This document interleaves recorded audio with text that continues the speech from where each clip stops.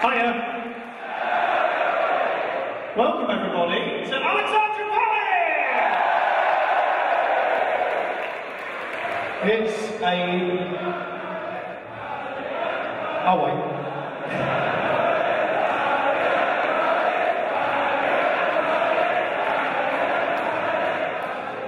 It's a bit good here, isn't it? First off, this is chapter 55. Thank you very much for the 2,000 of you selling the show out a couple of months ago. You absolute fucking legends.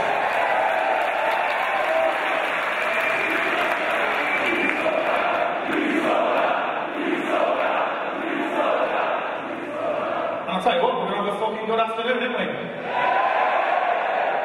So it works today. We're going to have 7 matches. You guys are going to make a fuck ton of noise. You're probably going to drink a lot. I don't care what you do. I just want you all to have a good time. Now, you're going to have a good time, aren't you?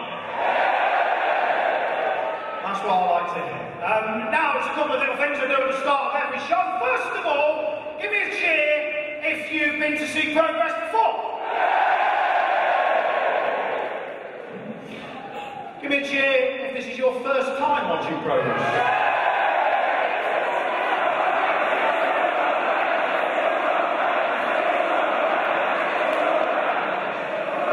So fucking expensive round, isn't it?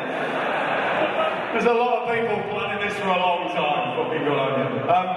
Look, I'm not going to talk loads today because, to be honest, I want you guys to watch a fucking load of great wrestling in front of this amazing, fucking beautiful building. Thank you all so much for listening to the instructions and coming to this building, this part of the Alexandra Palace, and not accidentally ending up in a wedding fair. Full of a lot of people who are very confused. Did they?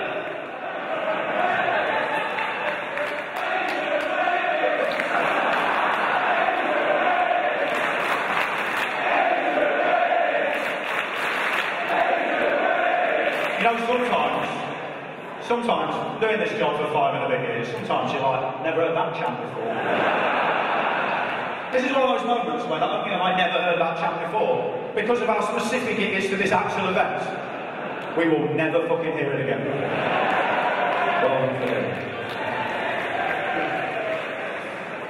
So, whether you've been to see us before or you've not been to see us before, most people are aware of the one rule of progress. Remember, I want you all to have a good time today. I'm aware it's a big old flat room. Try not to stand up. I mean, during entrances and during the end of matches, I get that people get carried away. But remember, there's people sat behind you. And think of all the people around you. Be considerate, because we are one big happy family of wrestling fans. 2,000 wrestling fans watching a fucking British independent wrestling show, because 2017 is the greatest year in professional wrestling. So, be considerate of the people around you. Remember, we're all one big family. Shout what you want, drink what you want, have a fucking good time. But remember, there is one simple rule of progress, and that rule is this. You fucking legends.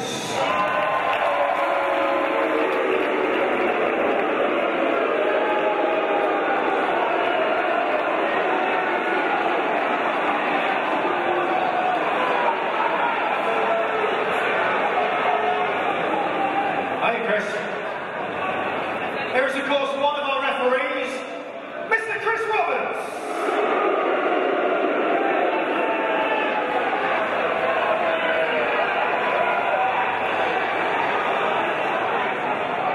So then, Chris is out here, 2,000 of you here. Who wants to see our first match? And unless you're daft enough to miss the visual clue, we've got something there. And we've got something there, and we have 2 things hung above the ring there. So if it's alright with you, we'll kick off chapter 55 with our tag team title, Ladder Match! Let's fucking do this!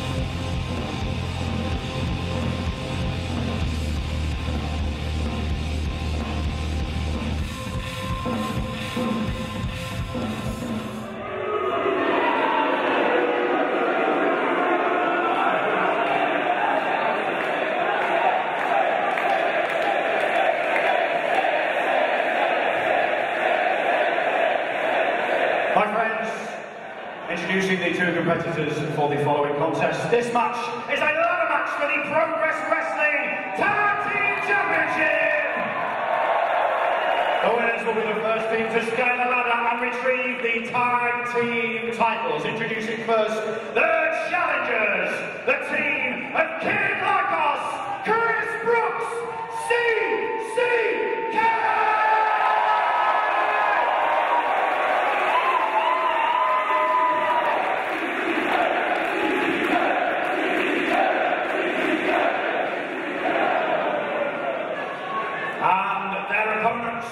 In the corner to my right, they are the reigning and defending Progress Wrestling Tag Team Champions, the team of Trent Seven, Tyler Bates, British Strongster.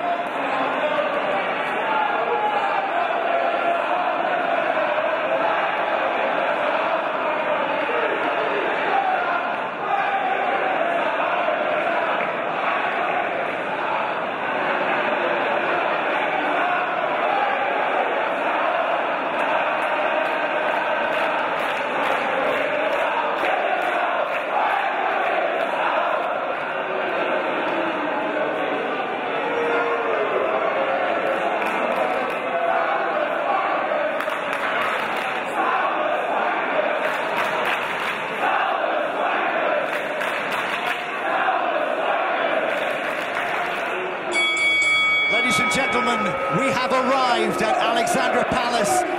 It is Chase the Sun. It is Chapter 55. My name's Glenn Joseph, and I'm joined by Matt Richards and Callum Leslie here on commentary. And, you know, how should we start Chase the Sun, boys? Should we start it with, I don't know, a ladder match for the Progress Wrestling Tag Team Championships? Sure, why not? We're here, we're in Alexandra Palace. Let's kick it off big style. I like it. Furniture. CCK posting #1 contenders to British Strong Styles Progress World Tag Team Championships. There's quite a story between these two since CCK debuted in Progress. Well, yeah, I mean, British Strong Style have been the ones that CCK have been chasing this whole time. They debuted back in Manchester all those months ago now, and then went straight... Callum Leslie special. Thanks. Went straight into a tag team title match with British Strong Style and claimed the tag team titles in their first match at Chapter 50, proving the British Strong Style were beatable. The first time we'd seen them beaten since they formed, really. And, of course, what happened in Birmingham happened. The tag titles ended up going back to British Strong Style. Ever since, CCK have been on the road back to these tag team titles. And unsurprisingly, it's gone straight to the outside here at Alexandra Palace. See Brooks all there tied up in a ladder. I'm going to be honest, those ladders aren't actually put there for climbing so much as imagine they maybe Tyler Bates and Chris Brooks at the same time with kicks to their respective opponents. Of course, it was Chris Brooks who defeated Trent Seven at Chapter 54, and Tyler Bates defeating Kid Lycos. Of course, the ladder match presidency takes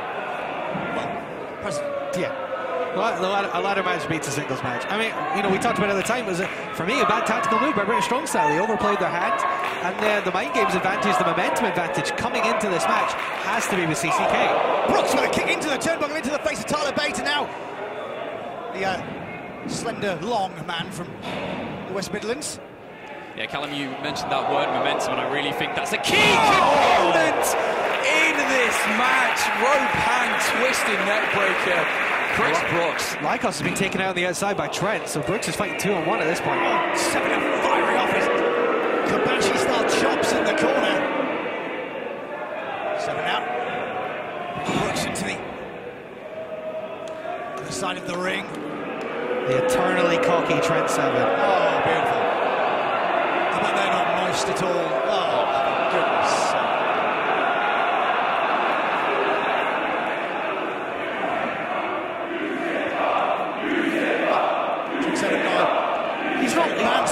He's not the brightest. Oh, Chris Brooks with a kick into the head of Seven with a head of steam coming into the corner.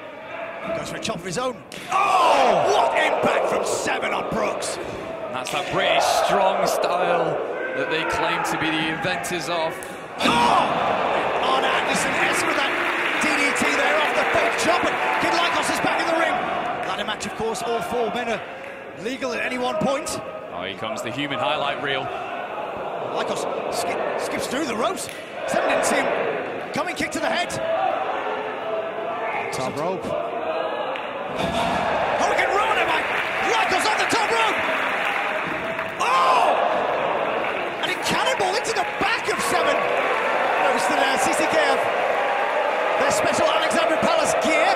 Oh! Tyler Bate now dumps Lycos on his face. Yeah, the Kid Lycos definitely likes to fly, and that's the sort of thing that he's want to be getting the advantage of. Obviously, the smallest member of this match, but the most nimble member of this match, and that is going to weigh in the favour of CCK if you're going to have to get up them ladders quick. But Chris Brooks is also very tall, and that's also going to play in his advantage in a ladder match. We have a third ladder in play now, and Brooks kicks it straight to the face of British strong style. There's also a number of ladders set up on the stage across from us as well. There's ladders everywhere at this point. Looks like a TLC pay-per-view up here. There's Lycos, up and over by Brooks! Oh, assisted Sope con Hilo, and Lycos onto his feet. He's pumped up for this one. I guess no goes for either. This could be an early attempt to grab the belts from CCK. Yeah, and this is the tactics. You want to take your men down, but you want to take them outside of the ring. Keep them the furthest away from the title as possible. Don't think that one's high enough. Oh, so maybe for Brooks, not for Lycos. Other size ladders are available. I should hope so. Otherwise, it'd be a very unfair ladder match you'd set up here now. Chris Brooks is the only person likely to win the match at this point. I mean, I'm okay with that. Well, I'm definitely okay with it. There's one person I don't want to see pull those belts down, and it's the rather timid Israel Seven, who is almost the same height as Chris Brooks at this point. So much vertigo. Oh, God. Forearm into the small of the back by Brooks. Brooks now sending some to the outside, and oh, look, a man who might actually be able to. Here he goes. Oh. Bate sends Brooks off. Brooks over the top. Oh! Ladder into the head by Tyler Bate, the former WWE UK champion. Steel rung right in the forehead of Brooks, but keep your eye on Lycos. Skins the wolf. Oh! What a super cap. Super kick by Bate. Oh, he's looking for that full move from Lycos. You hear the impact of that. What are you shitty little wolf? Well, that shitty little wolf is doing the right thing and grabbing a ladder. He's got Tyler Bate down. Had a hell of a match with Tyler Bate at Chapter 54 as well. Well-used ladders, positioned precariously in the corner now. Oh no, surely not. Goodness, no! Knee lift into the chest of Bate. Bate puts the brakes on. Back elbow catches Lycos coming in, but here comes Brooks. Oh, Brooks caught by Bate. Ah! Oh! What impact! An exploder suplex. Coccyx of Brooks is smashing into the rung on the ladder. A shotgun drop kick. Lycos sends Bate. This is an incredibly dangerous match here. What is Lycos thinking now?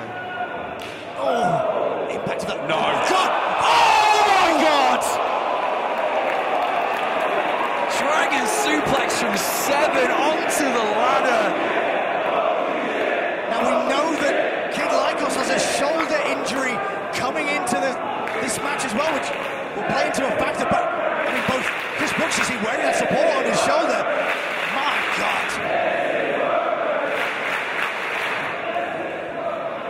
Well, Lycos could be a non-factor going forward in this match after the impact of that Dragon suplex, and now Seven and Brooks on their knees. We're back to our Chapter 54 match, Brooks and Seven. And you mentioned that injury from Lycos. I know he's been taking time off to heal, but with an injury like a shoulder injury, it's one of them ones that can linger for a long time, and a high-impact move on a ladder like that is certainly going to make it uncomfortable. Oh, and now Chris Brooks showing a bit of British strong style of his own with the chops, back on 7. 7 ducks. He'll be going for that.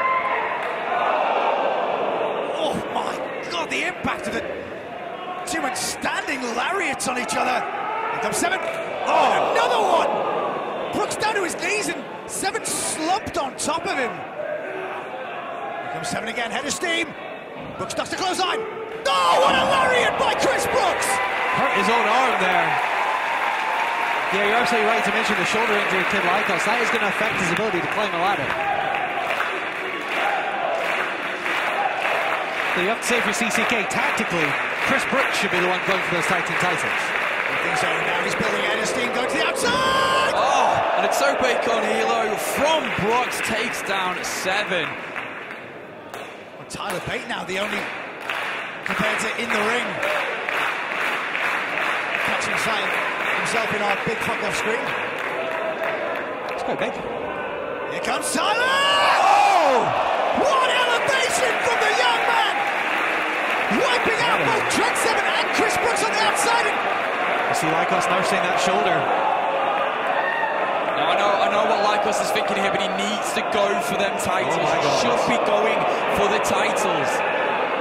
Well, this is the equation. Do you try and do more damage to weaken them to have another shot, a better shot later on? Let's position those ladders. He runs on it!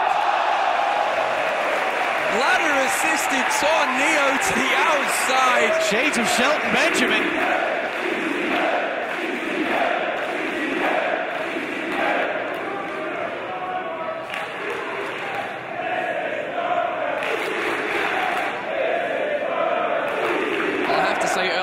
Like CCK are the most adaptable about using the furniture in this match. Tyler Bate, oh. Double leg by Tyler Bate. Smart by Brooks there, moving that ladder out of the way. He knew that there was a possible impact there. Oh. Surely not. No. Oh my God. What strength by Tyler Bate! One half of the defending tag team champions here in Chapter 55, one half of British Strong Style. Yeah, has to be said. You might not like them, but yeah, I mean the credentials of British Strong Style speak for themselves. Tyler Bate, of course, former WWE UK champion, 2-time tag team champion. Trent 7, the first ever 3-time champion in any division in Progress. Oh, it's getting a little bit Terry Funk in here. I wouldn't come near him if I was you boys. Oh! Brooks is down. Lycos is down. Trent might want to... Oh! Oh my God!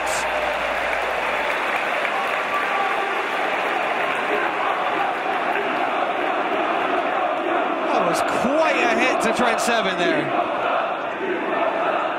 Nasty impact by Tyler Bate going for it again. I mean, that's the technique, isn't it? Brooks stops it. Oh, and now... Chair shot, just putting the throat of Tyler Bate into the rung of the ladder. And the ladder is the only thing keeping Tyler Bate on his knees. I spoke about their use of the furniture. Their innovation in these types of matches are what have made CCK the hottest tag team in independent wrestling. Big forearm by 7, sends Lycos to the outside. Brooks stops it. Opening up the ladder. Holding it open. Oh! And this is the prelude to the one and the only sick fucking tag move. It's the Alexandra Palace. You said the electric ballroom then. Force of habit. Sound their approval for the sick fucking tag move that is, well, it's put CCK in a position when now they need some, well, let's get a decent sized ladder involved maybe, boys.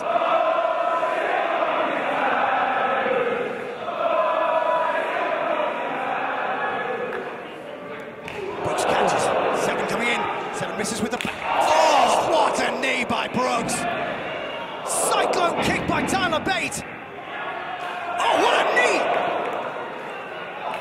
Oh! Rolling kick by Bate! He's feeling it. Could be looking for that rope. Spring, lariat, misses. Oh! Launches the ladder straight to the face.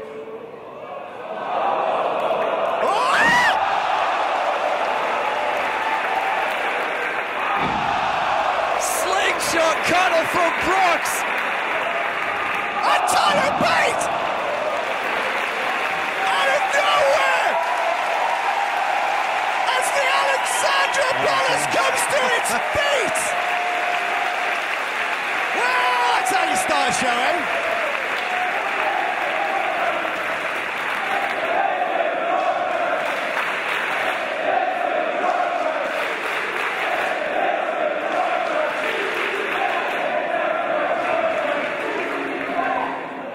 Tyler Bate looks like he might be the first back to his feet.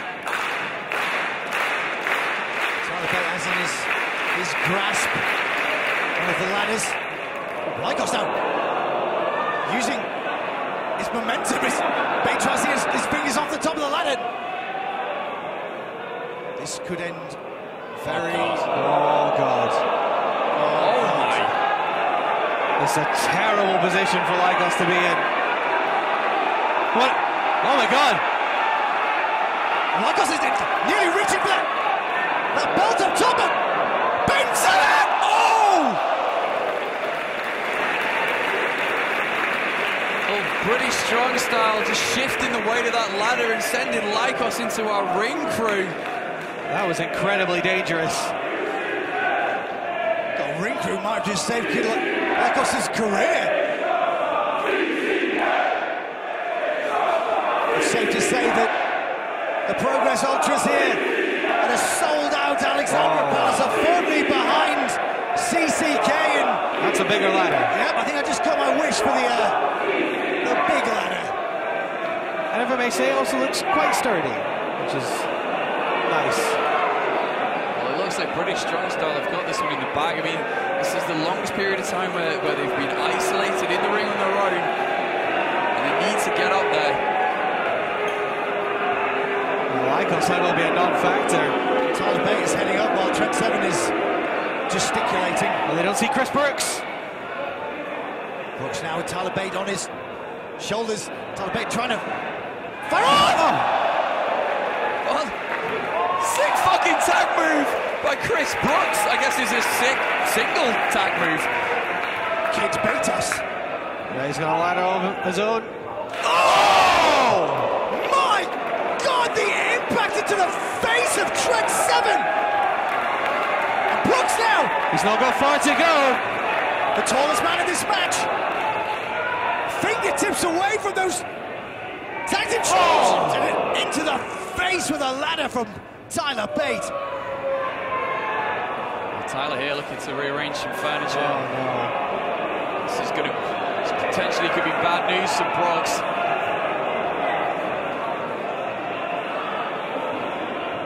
He's got plans for Brooks here. And Brooks is out on the top of that ladder.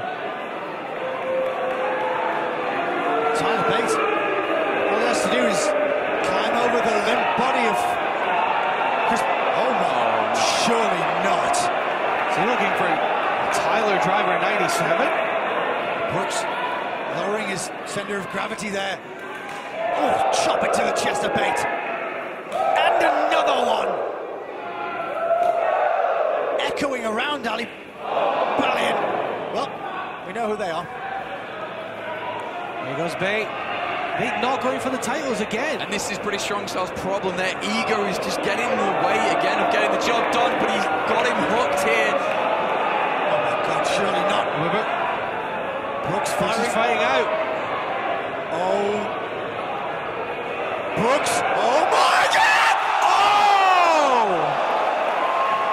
It's going to be... Brooks is getting championships! Brooks is going to win! Yes! CCK on the new!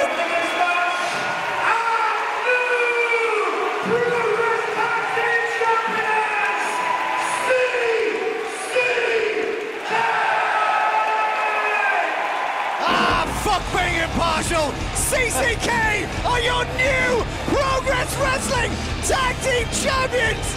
And like you said, Matt, Tyler Bate! His ego got in the way of it. He wanted to hit that big move on Chris Brooks. And frankly, it cost him. And Tyler Bate had a meeting with a ladder on his way down. And this is it. CCK's journey to this point has meant the absolute world to them and each and every one of these Progress Ultras. And like you said, let's put impartialness to one side and say congratulations to CCK. This is a rightful tag team title reign they always should have had. By virtue of the scheduling, at least, we know this one will definitely be longer than the first reign, and long may it continue. CCK, our new tag team champions.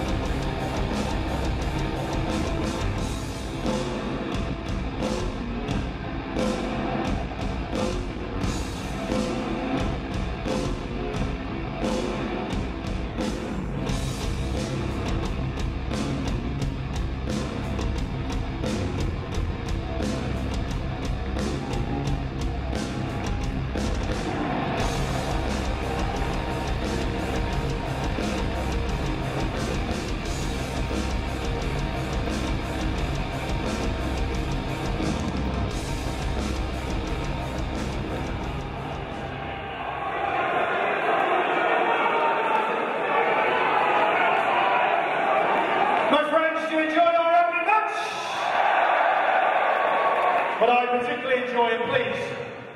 If anyone remembers the last time ladders were involved in a Progress match, please, everybody, show your appreciation for the ladders, please.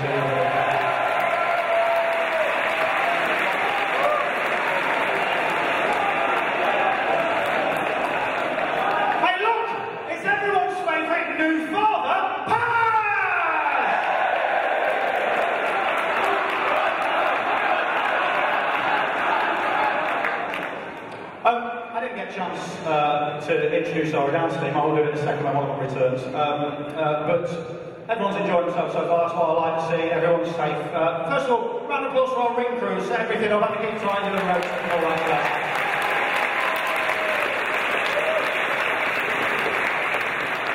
There's that match and the other match is going to leave, they're busy. So. In terms of our announcement today, I can see two of them are here. So, first of all, a big cheer round of applause for member one of the three-man announce team, Captain Leslie.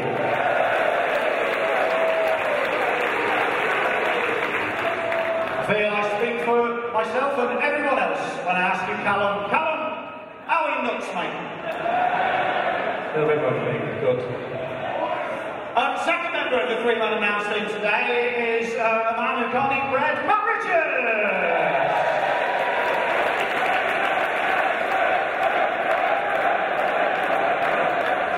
And then one of my two best friends, fantastic commentator, fantastic man, and a man who today has decided, because it's a big event, we'll dress up for the occasion. Stand up, this is important, you look fucking brilliant, right? Look at him, scrubs up well, good Josie!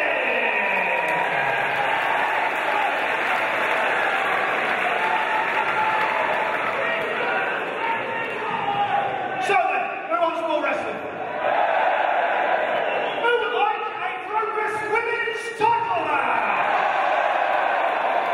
And if you guys are ready, we're ready. John Riley, hit some fucking music.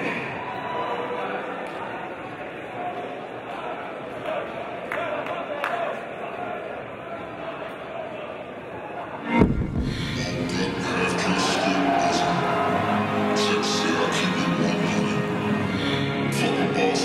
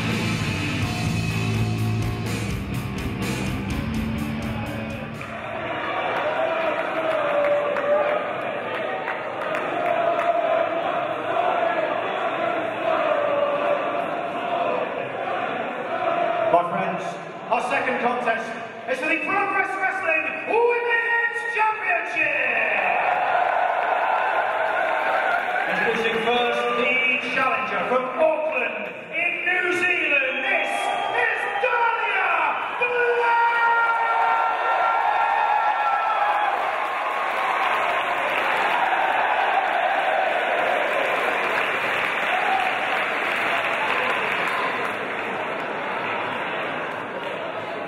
And her opponent in the corner to my left, from the Gold Coast of Australia, she is the reigning and defending Progress Wrestling Women's Champion, Toni Storm!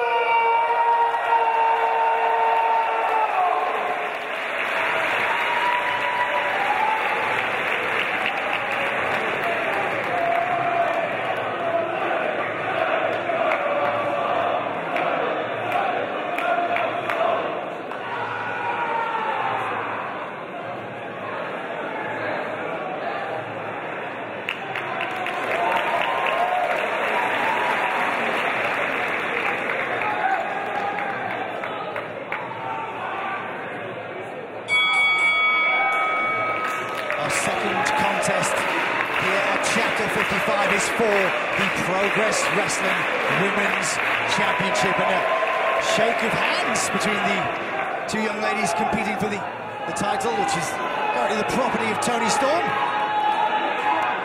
It's been a hell of a journey for Dahlia Black. Back at the beginning of the year, she broke her leg in a Natural Progression Series semi-final against Toni Storm. That wasn't anything Toni Storm did, it was just a freak accident. It's not like Toni broke her leg, so there's no animosity there. But one-handed cartwheel by Black. But this is a match that's going to have a lot of significance to Dahlia for that reason. Storm with the neck bridge, rolls out, flips up and takes the arm.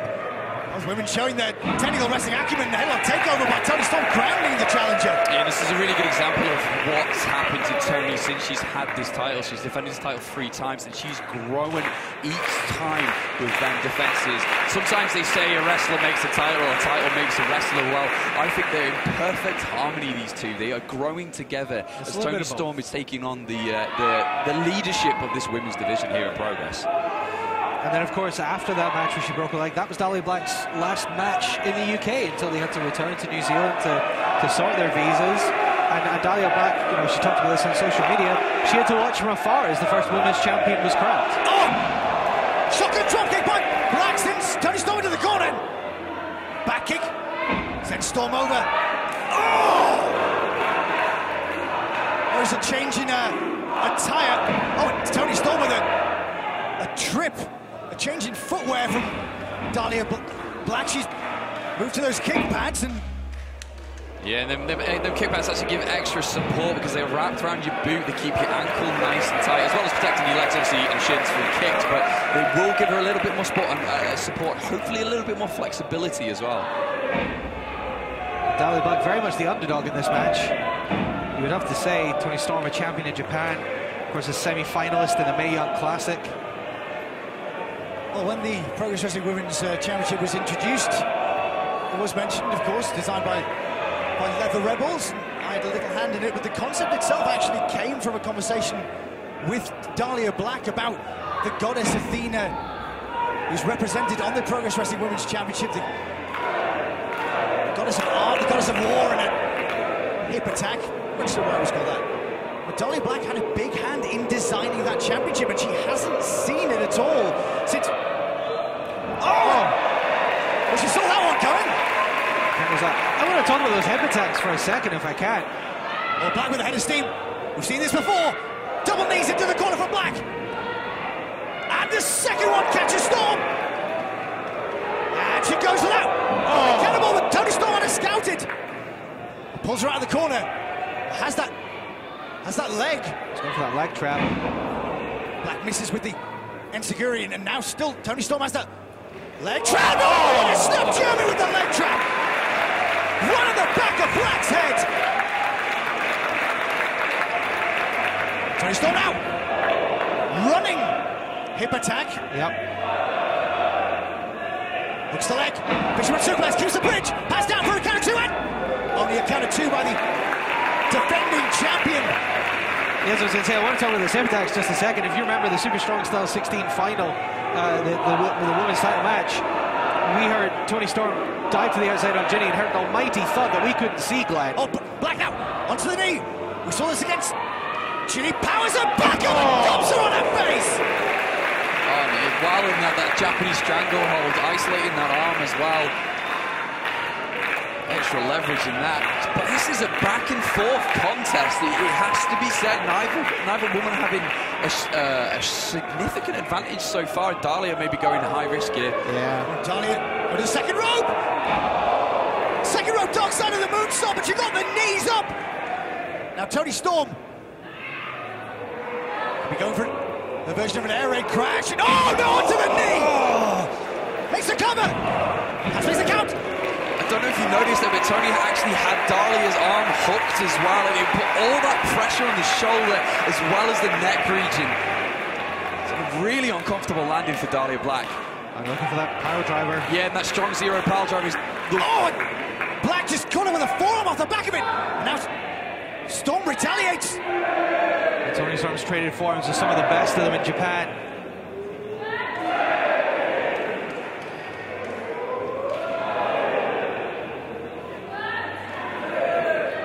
Now Black, building a head of steam with those forearms, kick to the stomach.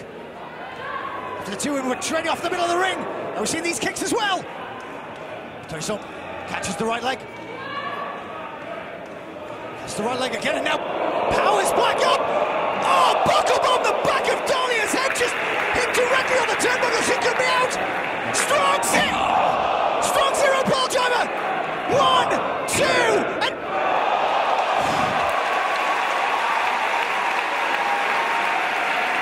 Dahlia Black just kicked out of that strong zero.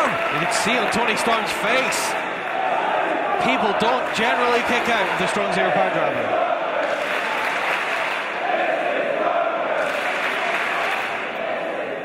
Toni Storm could be going for it again. Oh, Black managing to shift her way to stuff it.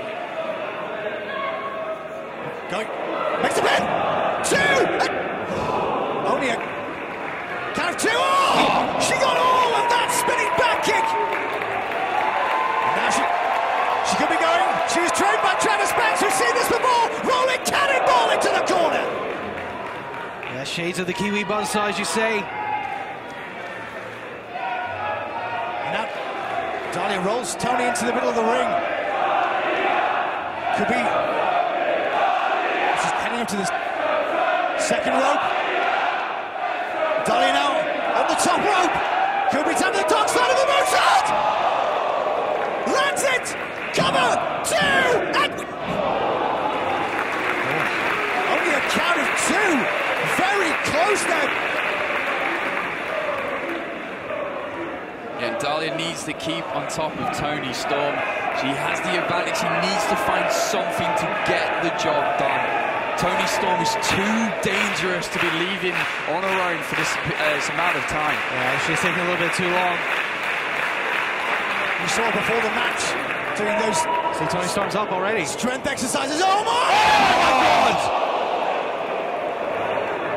German suplex straight to the back of the head. Strong zero. Keeps a hold of her. Holds the position, second pile driver! God. Oh my God! Has to be 1, 2!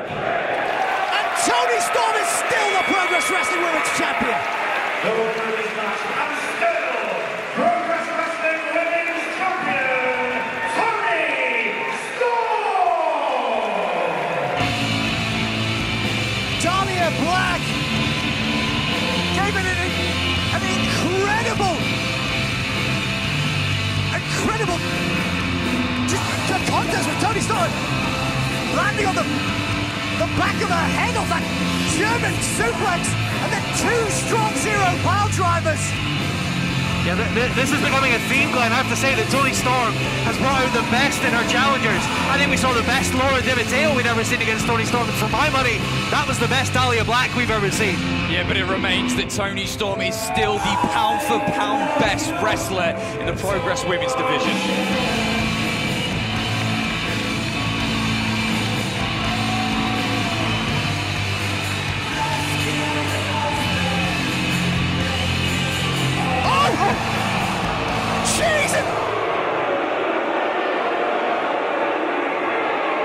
Where the hell did shouldn't go past this. On the stage here, Ginny is just...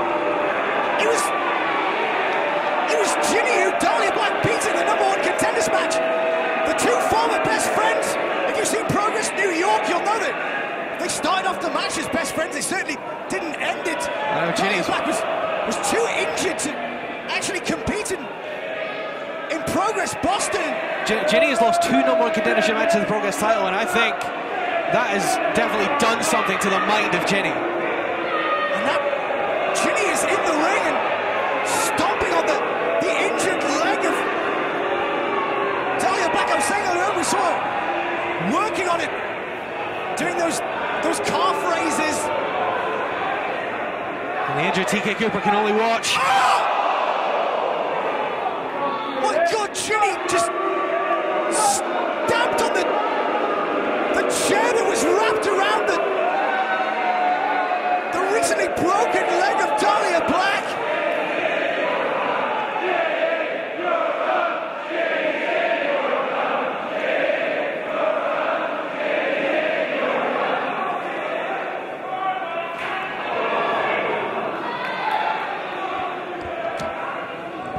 Glenn's going to go and see if we can figure out what's going on with this situation. I mean, Ginny, before the Natural Progression Series, said she thought the tournament was academic and she should have been handed the women's title, but she has come up short now in the 3-way title match and 2 #1 contendership matches, and I think Ginny might have snapped here.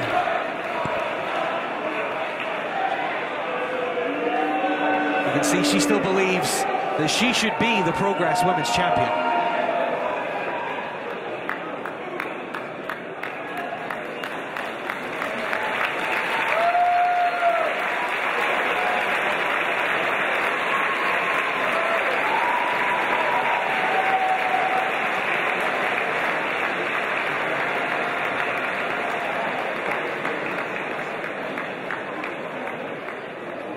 Please, my friends, once again, show your appreciation to both Toni Storm and Dahlia Black.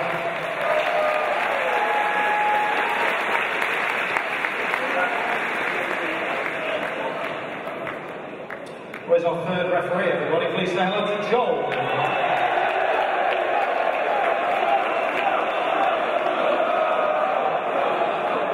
Right, Joel? Suplex going well? Good on you, mates. Speaking of that, we've got 2 more matches in this half of the show. You enjoyed yourself so far? Our third match is Zack Sabre Jr.'s Open Challenge.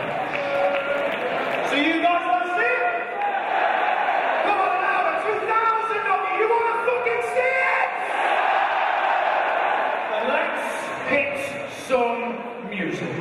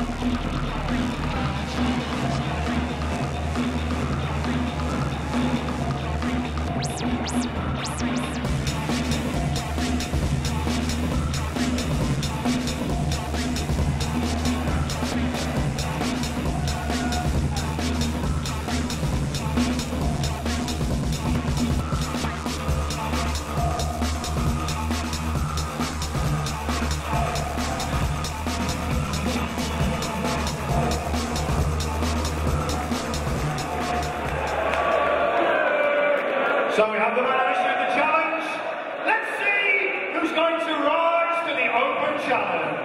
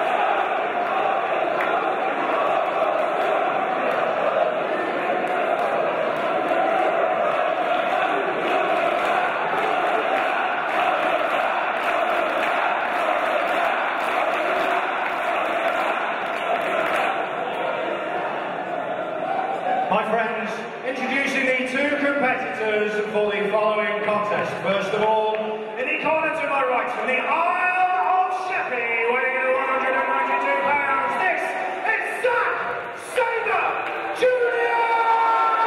Oh! Got body skill, living up to his name there. Villainous tactics on his I don't know, his debut, who knows? He's coming back to my skills here. Fucking hell, boys. I mean, there's so much history in this ring right now. Of course, these two, a long-time tag team, the leaders. And these, of course, had the match at Chapter 1 back in the garage. You were there, Glenn. And for me, as we said, that was arguably the match that put Progress on the map on that debut show. Exactly the phrase I was going to say is Mike Hill. Jumps over to the outside. Zachabatum, it was the match that put Progress on the map, Callum. You're exactly right. Incredible contest then. We've seen various incarnations. We've seen Zack in the box at Unboxing Live. Yeah, one of the last times we saw Marty Scurll here in Progress, he was teaming with Zack Sabre Jr. But you never really know with the villain what's going on in his head. Zack Sabre Jr.'s in the ropes, but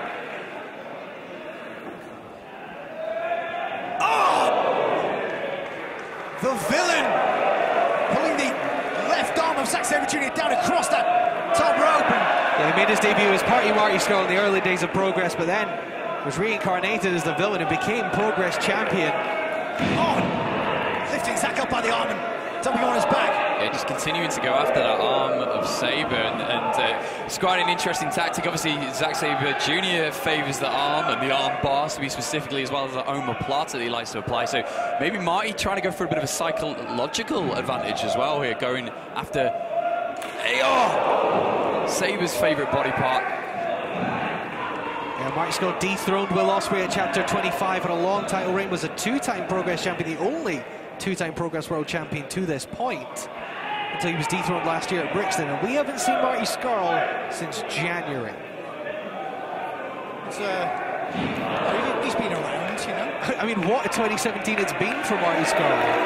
Both for him and Zack Sabre Jr., who put out this open challenge. I mean, Zack and indeed Marty have been fairly busy over in Japan, and indeed the States as well. If you're watching in the States, you can go get Marty Skull's shirt in Hot Topic. Yeah, you certainly can. The Villain Club shirts are available in your local Hot Topic. If you have a local Hot Topic. Oh, good attempt now. And it's always to see with these two, they have an up and down relationship, but there's always been that competitive side. I remember meeting these two nearly 10 years ago, even when they were teaming as the leaders. Both men wanted to be the best at what they did, and now you've got to believe that's exactly why Skull is here.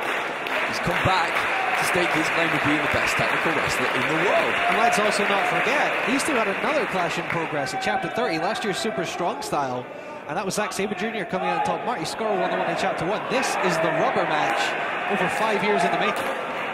So there's that for you, Glenn. Certainly the right place to do it here at the Alexandra Palace, and of course, Marty Skull has managed something that Zack Sabre Jr. hasn't, and that's to be Progress Wrestling champion with a back crack on. The young man from the Isle of Sheppey. Sabre now to the outside. Marty Skull throwing up the two sweets, of course. Marty, a member of the Bullet Club.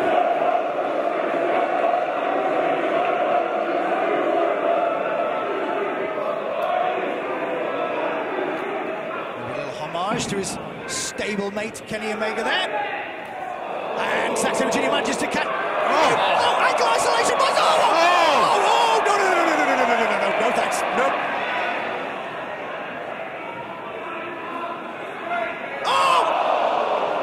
Dragon screws leg whip in the ropes. Dragon, oh God, help! Leg's broken. Send help. A drop kick to that knee as well. Sorry, we got you, Glenn. Yeah, and it's joint manipulation. That is Zack Sabre Jr.'s game. He loves to isolate them small joints and just manipulate, just grind away in the bone. Some of the most painful. Oh, European uppercut by Sabre. Catches the villain in the corner. Floats over with the. Go for the armbar. Yeah, good. You can separate the hands here.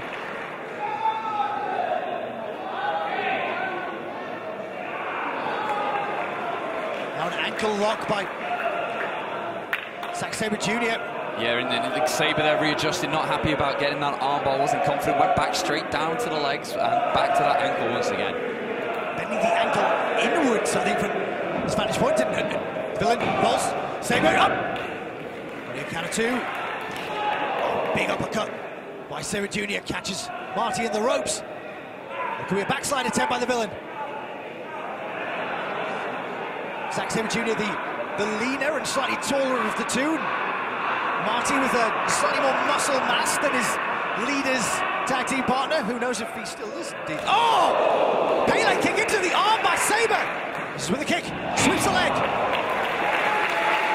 Great transition by Zack Sabre Jr. Yeah, and you don't know where Zack Sabre Jr. is going to come at you from, where he's going to come high, low, in the middle. He's just an absolute. Again, we talk about adaptability before, and that's what Sabre brings to a fight. Yeah, he can attack any body part he wants, has a wealth of submissions. I mean, we saw in Super Strong Style against Jack Sexsmith, as a sporting competitor, he avoided that injured shoulder and went for the legs instead, got the job done. Was kicks into the chest there, but caught the leg and slap, palm strike. Yep, palm strike. Sends the villain down. A single finger salute to the villain. Now Marty Skull pulled by his hair. European uppercut. Second one and a third. Backs Marty into the corner. Marty up and over the top. Oh, Marty with a forearm straight to the jaw of Sabre. Oh, it's Sabre! Oh, there's an octopus hold using the ropes as well. Spoke about his travels in Japan, clearly refining the skills, I should say, that took him there. Sabre slipped on the outside. Now Marty Scott takes advantage of it. Wraps him up in the ring apron. Zack tries to escape. Skirl up and over. Oh my God! You saw Sabre trying to adjust where the angle of where his face was, and it actually turned out worse. He got kicked right in the side of the head there. We know that blunt force trauma to the back of the head certainly not good for anyone, but you know, Zack Sabre Jr. at least looking after his pretty features. I'll throw one more fact at you, gentlemen. Zack Sabre Jr., the most successful competitor in the history of Super Strong Style. Marty Scurll, the most successful competitor in the history of the Thunder Bastard match. Sunset flip by the villain. Marty. Zack Sabre Jr. manages to transition back to the ankle. Beautiful. He's got the legs as well. Great fights. Oh, and he's transitioned here to a single Boston Crab. Oh, now tying him up. Oh. And a bow and arrow SDF there, driving his forearm across the face of Marty Scurll. Oh, now he's got the right arm as well. And this is one of his favourite techniques out over Parter, trying to hyperextend the shoulder, and he's biting him. Zack Sabre Jr. never ever doubt his technical and physical prowess in the ring in terms of being able to tie you up into knots, and well, he's not afraid to take advantage of the situation as well at times. That's not vegan. Kick into the hamstring, the left leg, and now the right, and one into the glute. God, that chop just brought Sabre down to one knee. Oh! All impact on that short European uppercut. And one back from the villain. Now kicks into the arm and shoulder. Look at Zack Sabre Jr.'s face. Goes for, I think, a double leg. Oh, might just transition over. Sabre Jr. makes a pin. Oh, the villain reverses it too, and now Sabre's on top. And the villain. And Sabre. Yeah, they had that pinning manoeuvre in deep there, but only getting it two. Of course, the two men know each other so well. Matt, you'll be able to attest to this. Sometimes tag team partners can make the most ferocious enemies and indeed the most difficult opponents. And that's it, because you don't just team with them inside the ring, you live with them, you train with them, you literally do everything with them. And what I find interesting, both men have gone their separate ways and have learned new tricks. And display here, sorry, Glenn. He just walked straight in, but almost ran straight into that chop. Oh, and again! The leaders explode here, and Alexandra Palace, oh my God, there's a chop into the throat! And you can see Sabre clutching in his throat, gasping for air. Oh, and clotheslining out. Zack refusing to go down. Oh, kicks the arm. Tries to kick out the left knee. Oh, and a kick into the chest takes down the villain. Yeah, you mentioned that both these men have gone their separate ways, both great ambassadors for British wrestling around the world.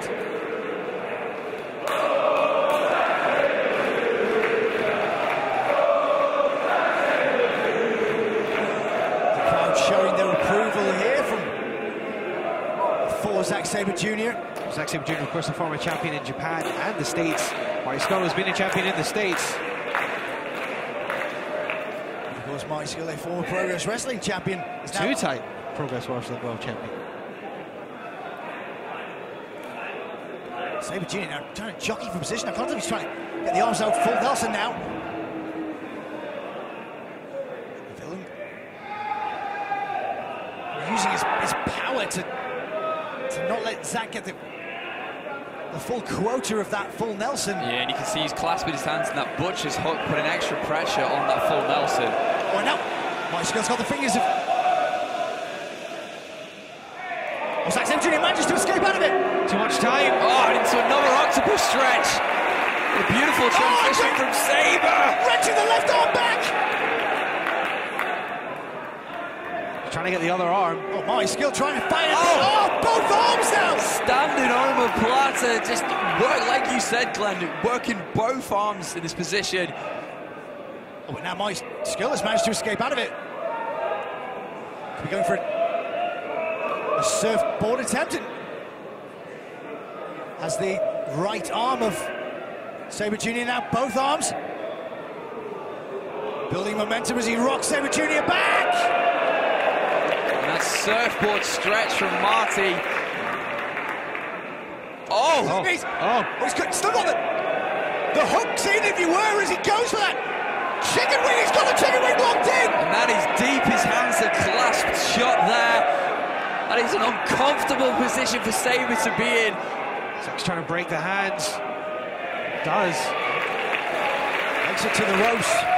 It's interesting to see Marty go for the crossface early. There's usually a bit of panache, a bit of razzle before it, but just going straight for it there. I was just going to say that. I think it's good to see that perhaps in the time he's been away from Progress, Marty Scurll has learned, because I'm thinking back to chapter 28 when that Razzmatazz saw get kicked in the face by Tommy End. He's perhaps learned and grown a little bit, the villain. Marty Scurll.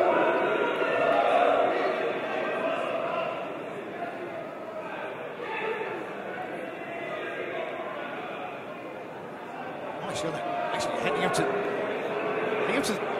the top rope. That's something you often see from the villain. Oh! Straight! Zack Sabre Jr. And that triangle choke is in. He's hyperextending the arm. His legs are wrapped. Marty Scurll is in an incredibly bad position here. Zack Sabre Jr. Oh, a powered elbow and into the buckle. Here comes the villain. Head of steam. Kick straight to the face. Makes the pin. 2. And Zack Sabre Jr. manages to kick out. You've got to believe that Scurll was so close to giving up there. The lights were definitely going out. That triangle choking deep.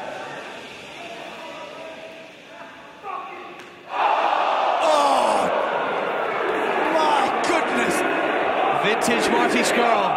That finger snap echoed around Alexandra Palace. Oh, what are you saying about Razzmatazz, guys? He hasn't forgotten. Taking advantage of the pain that Zack Sabre Jr. is in. Zack Sabre Jr. European clutch. 2. Zack Sabre Jr. takes advantage!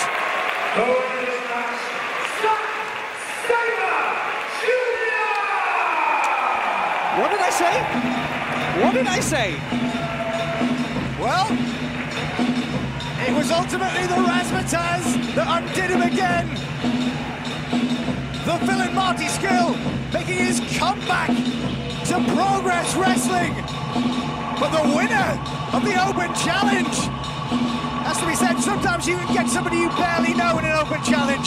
The Zack Sabre Jr.'s Open Challenge was answered today by somebody he knows very well, and he took advantage of that situation by defeating the villain Marty Scurll. Yeah, and it's that European clutch, that pinning move that he has honed in Japan. A well-travelled man, and he is giving him the 1-2-3 tonight, Glenn. Yeah, you just talked about it, Glenn. In the Open Challenges, we saw it with former Atlas champion Rampage Brown. He was undone by getting an opponent he wasn't familiar with, and that's something you can run into in an Open Challenge, but that was not a factor here. Zack Sabre Jr. and Marty Scurll know each other about as well as two opponents can ever know each other. Well, if that was indeed the rubber match in Progress. Still friends. Well, of course. Brothers fight, don't they? As the crowd at Alexandra Palace rise to their feet in appreciation for the former 2-time Progress Wrestling champion, the villain, Marty Skrull. Your winner, Zack Sabre Jr. Who knows? Might hear from the villain.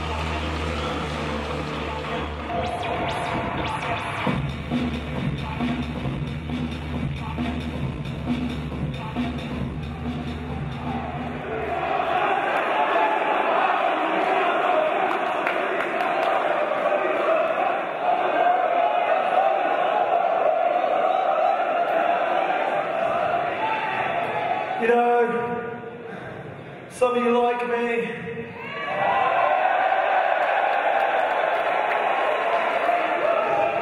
Some of you can't stand me. But I think you must all agree, every time I step in this ring, I give it my heart and soul.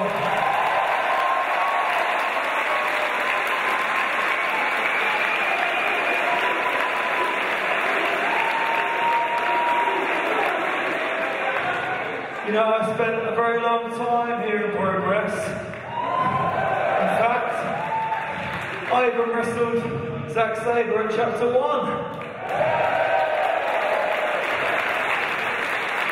He beat me then as well. But the truth is, I'm not going to be around here much longer. This is the last time you'll see me in a Progress ring for quite a while now.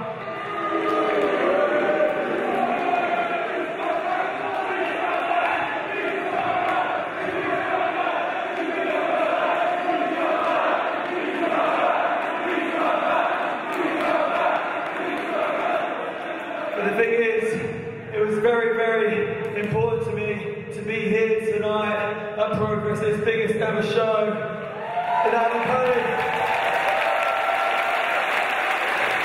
Even though I'm only around for a little while, I want each and every one of you to know how important this company is to me.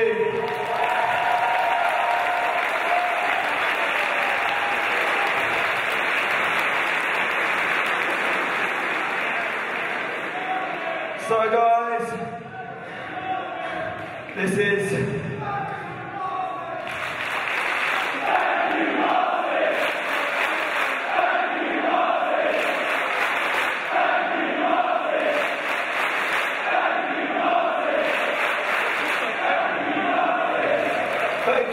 to each and every one of you, and this, I guess, is goodbye for now. Ciao.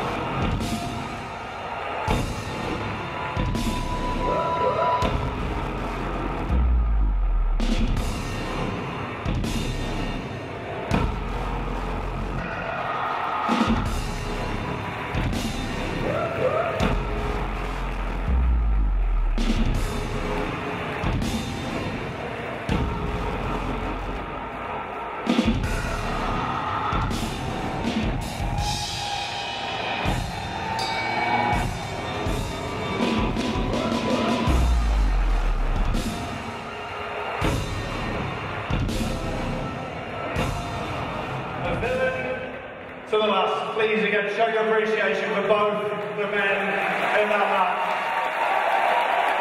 Zack Sabre Jr. for one final time for a while, the villain, Marty Skrull. By the way, guys, fucking credit to you, that was some pop when he came out as well. Oh, good lord. Oh, again, I thought, sorry, the booing, it's Chris's back.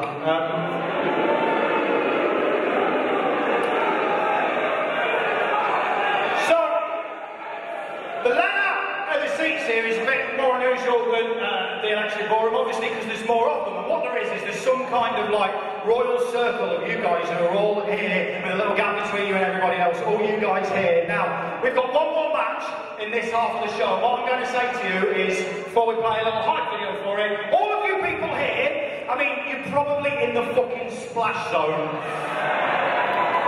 So all the best, because two people who have been a big part of our company for quite some time want to settle their differences in a death match.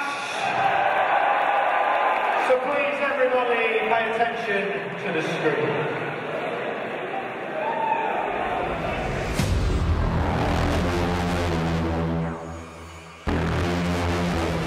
Oh! Oh my God! Trent Seven just took a swing at Jimmy Havoc, who's next to us on commentary. Oh! Oh my God! Jimmy Havoc has just knocked out Mark Haskins! I mean, I know it wasn't intentional, but at the end of the day, Jimmy Havoc cost Mark Haskins this match. Oh! He bought Mark Haskins a birthday present! He's wrapped in birthday paper! Measuring Gibson. Oh, no! Same thing happened again. Haskins and Havoc looked to be on the same page. But this time it was Haskins with a chair, leveling Havoc. Jimmy Havoc and Mark Haskins believe they should rightly be Progress Champion, but right now they're in contendership for the Tag Team Championships. Pete Dunne has come to ringside! He's got hold of Vicky Haskins! That's Mark Haskins' wife! Oh, no! Low blow by Trent Seven! Stacks having up to it! Oh! A British strong style have stolen it!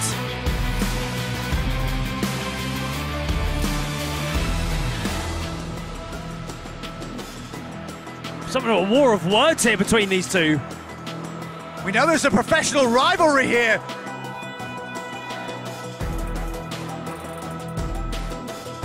Vicky Haskins trying to calm down her husband. I'm not really sure Vicky should be the person to be in the middle of these two. Mark Haskins is not letting anybody put their hands on his wife, especially after what just happened with Pete Dunne. Oh, these two have lost it with each other. There's a big issue here between Jimmy Havoc and Mark Haskins going forward. You know, I hit Jimmy. Jimmy went down. We got into a scrap. I'm sorry. I genuinely since coming back to Progress, I still haven't been able to win back my Progress Wrestling Championship. And it's something that I want so bad that it tears me up inside. So frustrations have been a little high, so I'm sorry that I took that out on you. When you say your title, it's my title. Progress fought tooth and nail to get it off of me. You know, you did just give it up. I think our main event tonight could be a tag team match between the team of Jimmy Havoc and Mark Haskins against the team of Travis Banks and Pete Dunne. Seems like Jimmy Havoc and Mark Haskins cannot get on the same page at the moment. It's the first time I've ever seen somebody get chopped in the chest, which constitutes a tag. Oh! Well, these aren't tags anymore, they're just tagging each other with forearms! Haskins and Havoc just rolling in the ring!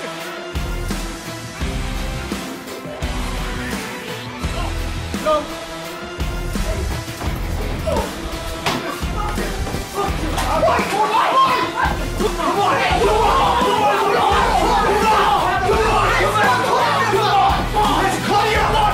Calm down! What the fuck? What is it? Let's fucking fight! Alley party near you fucking prick! Oh, you want me to alley? Yeah, I know you want me to alley, mate! Fine! You know what I want? I want a fucking deathmatch! You and me! I'll beat you like your own fucking thing, like fucking boy.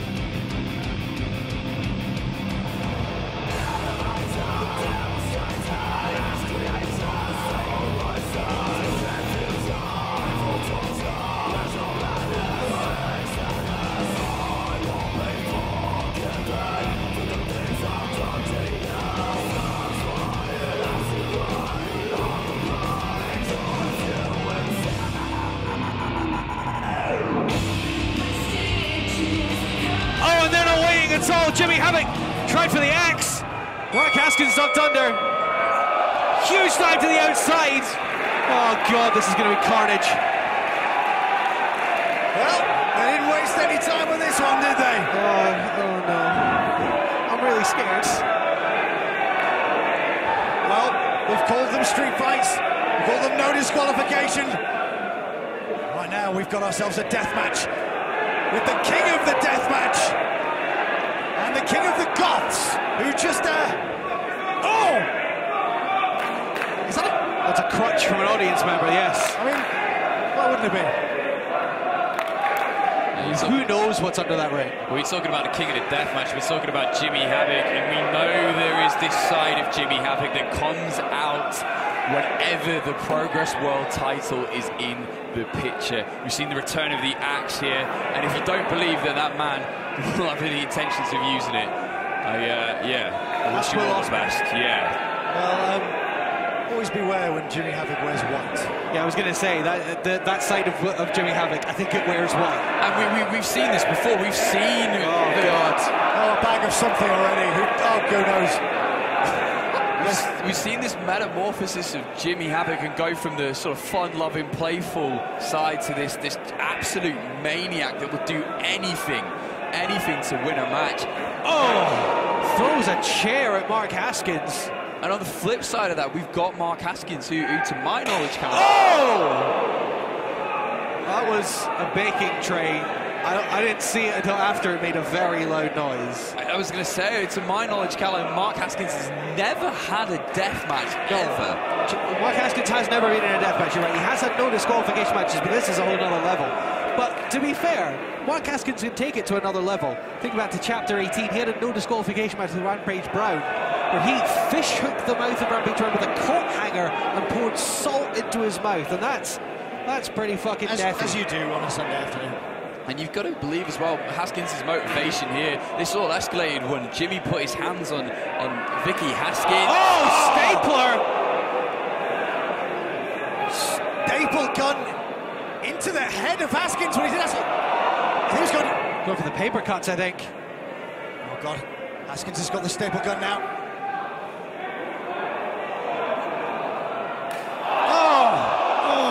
Well, just in case you know. Those are real staples. They might not be real. Oh! I mean, I'm upset for a different reason. That's a terrible thing to do to him at the time. It didn't explode like Double J's either. I didn't see any talcum powder appear either. I mean, Haskins is waving off Chris Roberts here. We've seen the level, even in Progress, you talk about the Tournament of Death, we've seen the level Jimmy Havoc can go to here. Think back to the Fans Bring the Weapons match against Will Ospreay, the match he had with Pete Dunne, the match he had with Paul Robinson. Yeah, but Haskins, this is a different Mark Haskins. He's fueled purely by rage because his family was put in the line of danger, and his motivation for that Progress World title is always his family first. Jimmy Havoc unsurprisingly bleeding. Here comes the shotgun! Kick into the face of Jimmy Havoc! Staple right in the forehead has, of course, busted Jimmy Havoc open. This of course, will not be one for the squeamish. And metal folding chair, I've seen some action already today. Jimmy Havoc now being propped up. Oh! Haskins chops him across the chest, and now... Oh, God. Well, I mean, Haskins particularly known for his culinary skills, but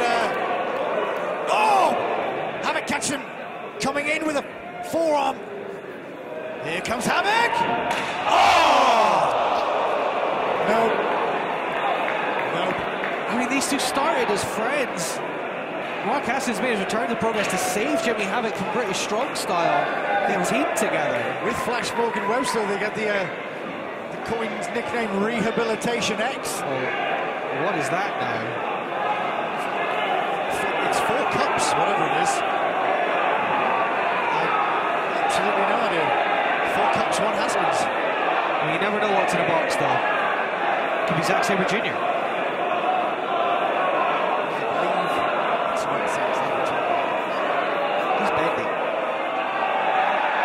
Is that it?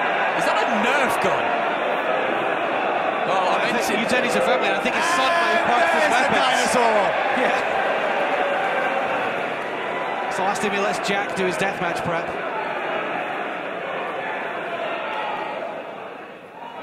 Oh! Nerve in the dick! Oh, a dinosaur to the face! It's best commentary I'll ever do. 2 and... That dinosaur could have been pretty solid. That could hurt. It's got sharp edges. 6 and over. Stegosaurus, isn't it?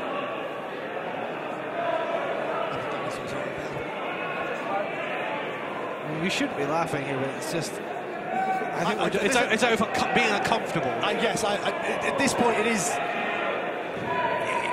uncomfortable because a Nerf gun and a dinosaur are funny. I'm now worried about what comes next, and particularly with Jimmy Havoc involved and Mark Haskins in his first ever deathmatch. Too far, Progress champions going to war here. 2 staplers now.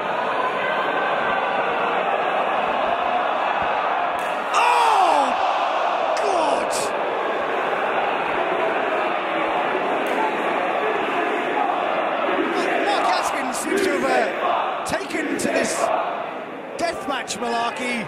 And this is a point that I want to make, is that Jimmy Havoc has been in several death matches. He knows his physical limitations. Haskins doesn't know how far he needs to go or how far he will go. Jimmy building ahead of steam. Just, yep. Picks up that frying pan. Oh! It's a single axe handle with that frying pan. The axe handle might come later. Oh God, that's not.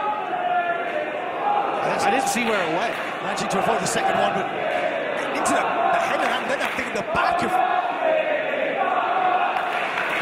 Sweatsing tells you to move, you move. Oh, into the front of Sweatsing. These chairs are tied together. Indeed, and so they're not going to move. Don't be fooled by the luxurious padding. They have very sharp edges on the metal. They're also metal rather than plastic. Ain't no B&Q lawn chairs here. Yeah, they're fighting in the crowd here. Well, they're working their way over here. Got a bad feeling about this. Havoc now sending Haskins onto the stage here. You can see there's some leftovers from the ladder match up here.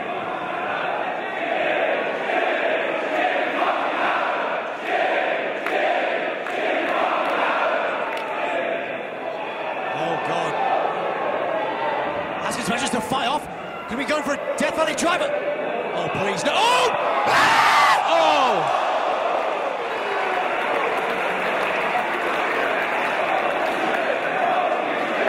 Follow through Death Valley driver. Sends both men through that table.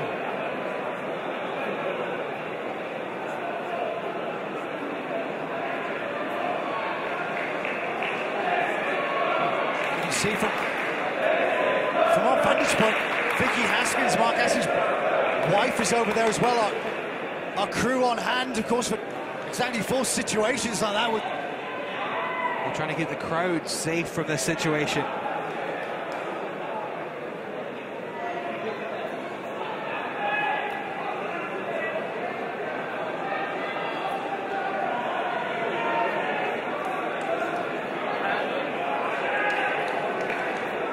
Haskins now has a hold of Havoc, barely on his feet himself, dragging Jimmy back towards the ringside area, and well, maybe it might be quicker. I mean,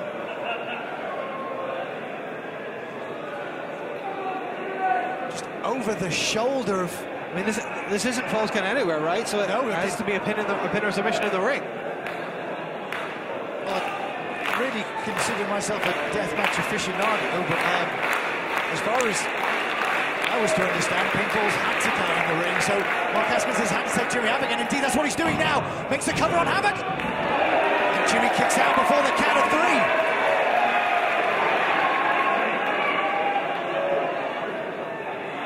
have to admit, there's a big part of me that wanted it to be over there, just so this would be over. Oh, and a knee! Never mind the plunder when Mark Haskins hits you with a knee like that. It's been hit with a bowling ball. He's an incredibly dangerous striker, incredibly dangerous grappler. That just rocked the head of Jimmy Havoc back.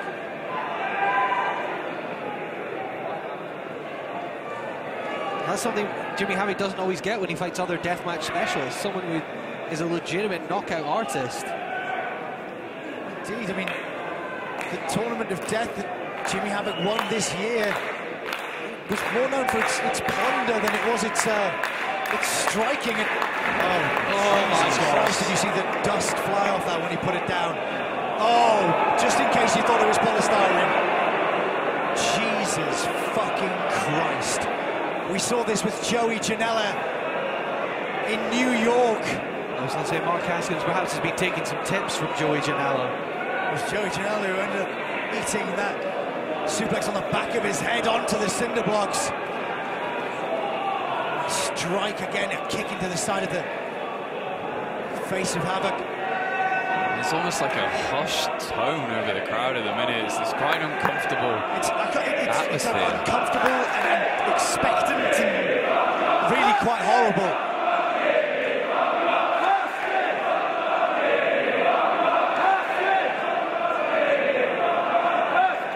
No, not that one.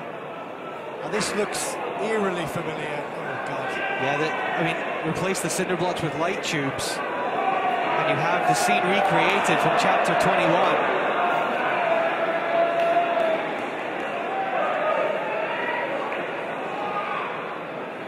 Two cinder blocks laid side by side now. Haskins, I think he's attempting to suplex Havoc through it. Havoc hits back with a forearm, and another.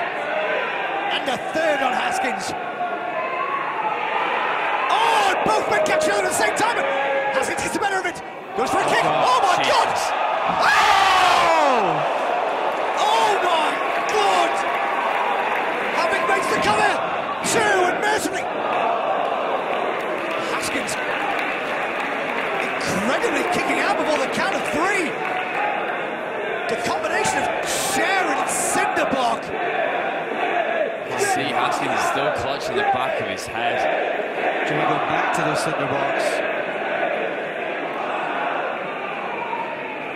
Jimmy paving a little corner of torture there in the Progress ring. Now Jimmy Havoc on his hands. Look, it's like wrist tape. That's athletic tape, yeah. Jimmy Havoc is taping the wrists of Mark Haskins. God, is he? Jeez, he's really taping them. I mean, this is now very uncomfortable.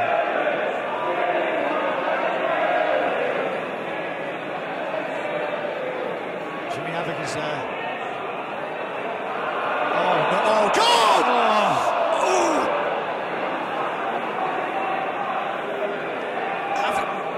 Mark Haskins is trying to defend himself against them. Everyone watching knows just how painful this is. Oh my God! Oh no! Oh God!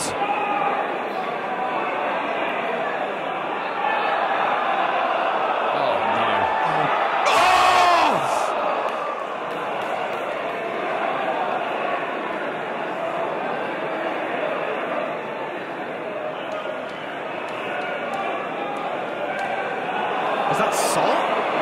Oh, please, God. Oh! As I said, that's something Mark Haskins has done before. Makes it good! You can see blood from the mouth of Mark Haskins. This isn't wrestling, this is torture. Jimmy Havoc is torturing Mark Haskins for stepping into his world. It was Mark Haskins who said he wanted to fight Jimmy Havoc in a death match. And he said he wanted to beat him at his own game. The fact is, Mark Haskins is learning a very painful lesson right now on why you don't wrestle Jimmy Havoc in death matches. Oh, and a staple to the side of the head. Haskins is trying to fight back. Oh! DDT onto the side of those cinder blocks. Haskins has got to be out. That's both arms. That's it, Rainmaker. It's got to be out. 1, 2. Oh my God, Mark Haskins just, after all that abuse, he just kicked out of that Rainmaker. We know how resilient Mark Haskins is, but you mentioned the word torture before, and this is painful to watch. At some point, Mark Haskins might need to just stay down for his own good. For his health. For his family, exactly. yeah. We're looking across at Vicky Haskins at this point. I mean, safe to say, concerned is an understatement. Oh, Jesus. Another table being brought into the equation. I think now positioning it against the second turnbuckle here. Haskins is trying to cover up here. That atmosphere in the room, Matt, it just simply hasn't changed. It's got worse.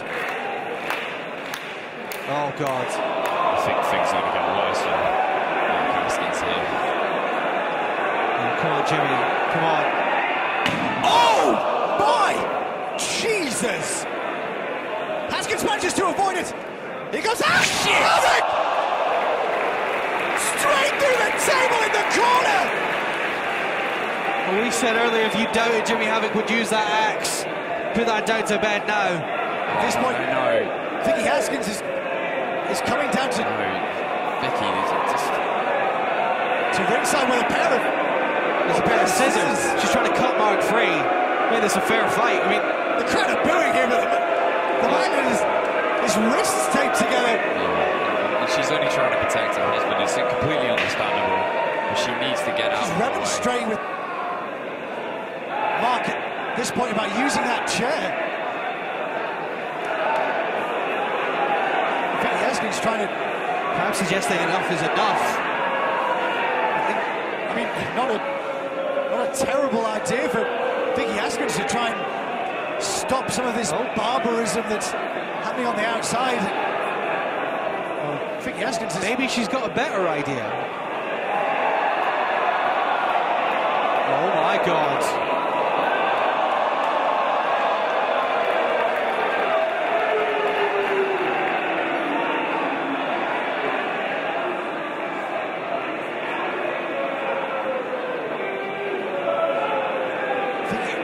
Chris Roberts is remonstrating with Mark Haskins' wife here. Oh! Wow! Vicky Haskins doesn't want any of Chris Roberts. Ah! Barbed wire back to the stomach. Oh, and the back.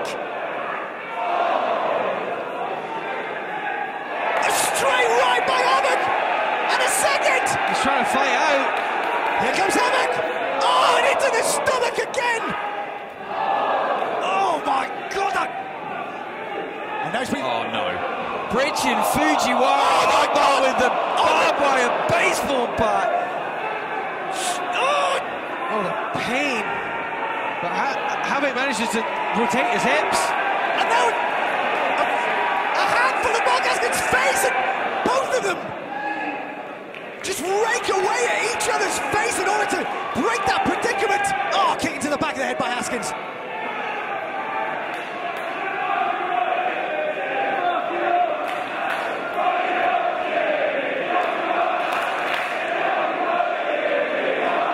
Oh, God.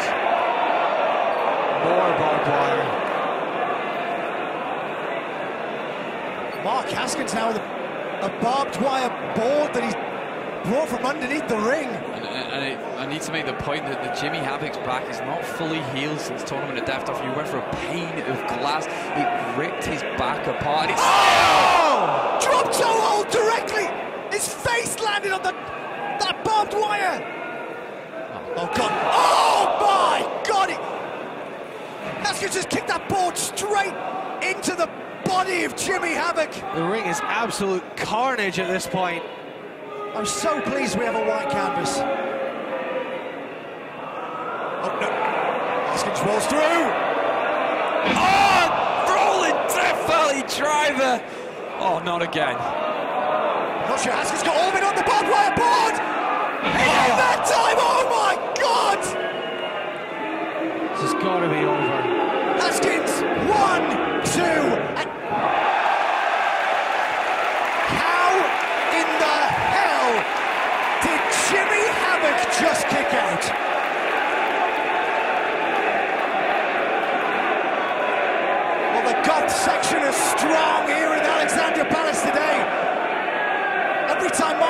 moves that barbed wire board. You can see cinder block dust bounce off the ring. Now that board is propped up in the corner. And that bag. Oh, I wonder. Please let it be sweet. Oh my God. That is a lot of drawing pins. A lot of drawing pins. Well, we said this before for our transatlantic friend. You might know there was thumbtacks. We know there was drawing pins, and Mark Haskins just Haskins puts on the brakes. Jimmy put himself in the drawing pins. That did not work out well for Jimmy Havoc. That's a Rainmaker. Havoc kicks his way out of it. He's having into the ropes. Elbow. Oh my God! Death Valley driver onto the drawing pins. And again! You asked for this, Haskins. He won't stay down though. Look at the back of Mark Haskins. Havoc blocks it. Oh, surely not a third time. Oh my God! Oh. Havoc's back. He drives Haskins back into the barbed wire board. 1, 2. Oh my God. Jesus Christ. Mark Haskins' back must be like a pinboard.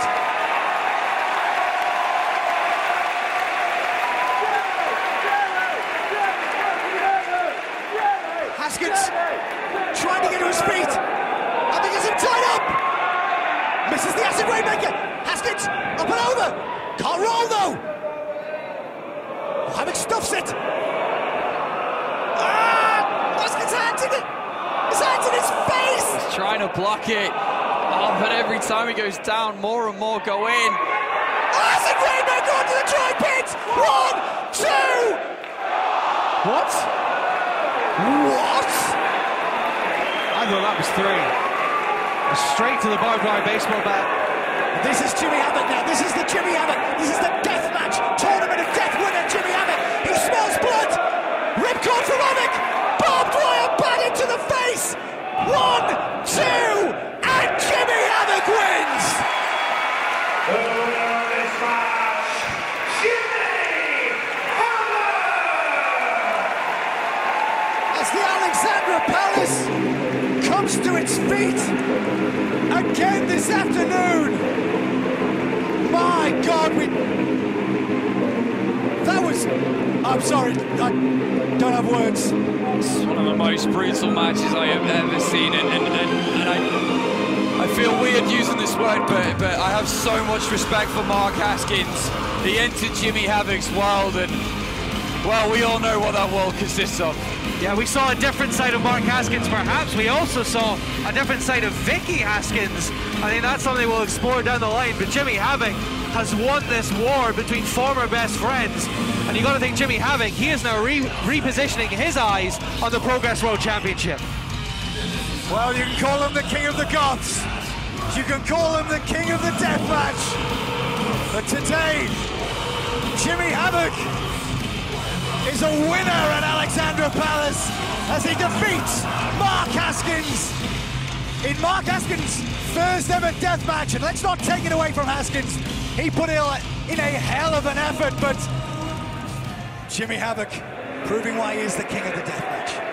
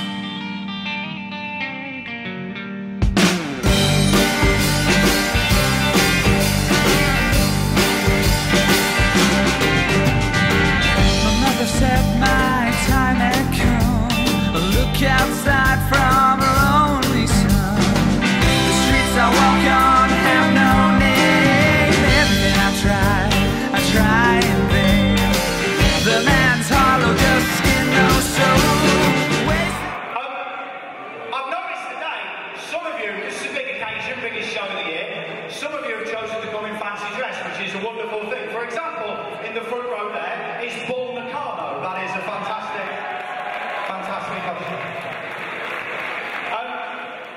Where's Shinsuke? Where is he? There he is! There's Shinsuke Nakamura, everybody.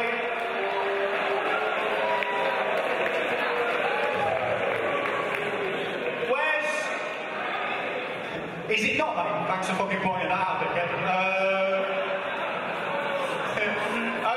Where's Necro Butcher? There's Necro Butcher, everybody. That legitimately might be the real Necro Butcher. I don't know. And someone earlier came up to me, and I've not seen this person yet. Someone earlier came up to me and said, "There's someone dressed as Mankind, and it's fucking insane." Come into the aisle so everyone can see you, sir.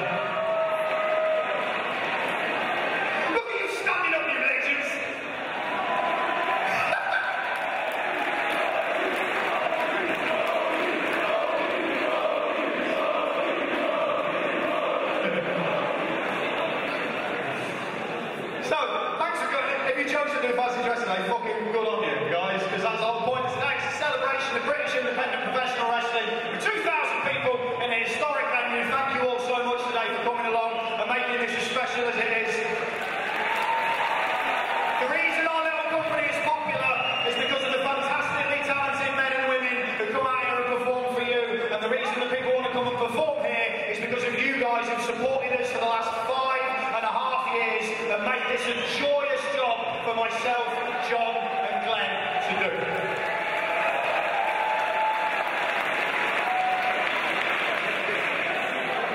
And when we started, 5.5 years ago, our first show was in front of 300 people at the garage in Islington. Who was there? Give us a cheer.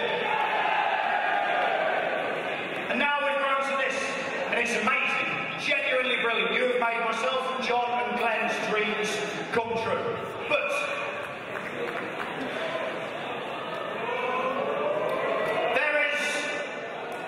just one little thing that I'd really like to say, just once in a progress ring. And next year, on September the 30th, I will be able to say it. September the 30th, 2018, I will be able to stand in this very ring and say, "Hello, Wembley!"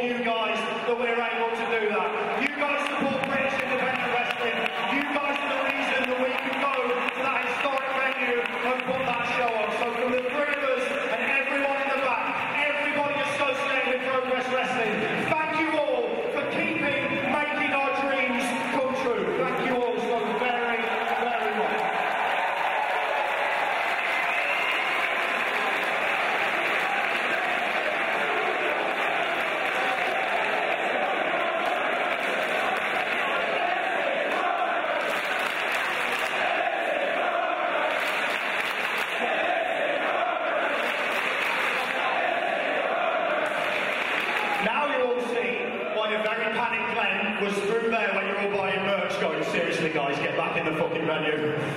We've got something to say. So, 3 more matches today, my friends. You excited? Come on now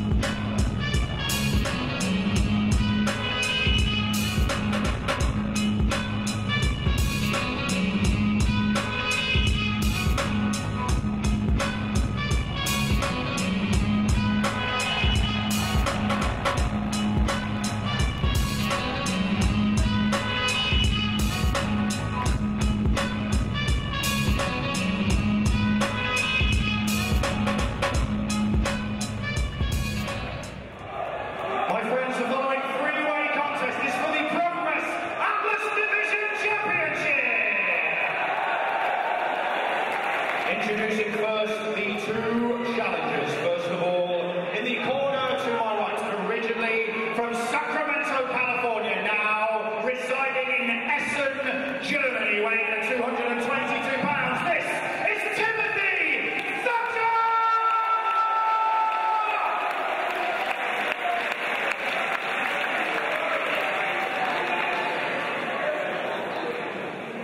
And his opponents from Vienna in Austria, weighing 135 kilos.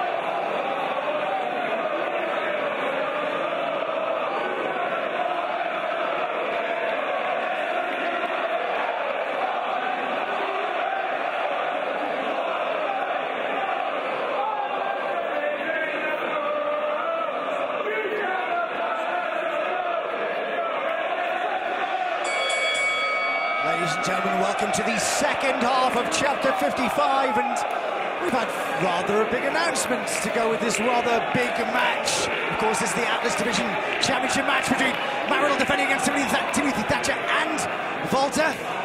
September 30th, 2018, we will be at the SSE Wembley Arena.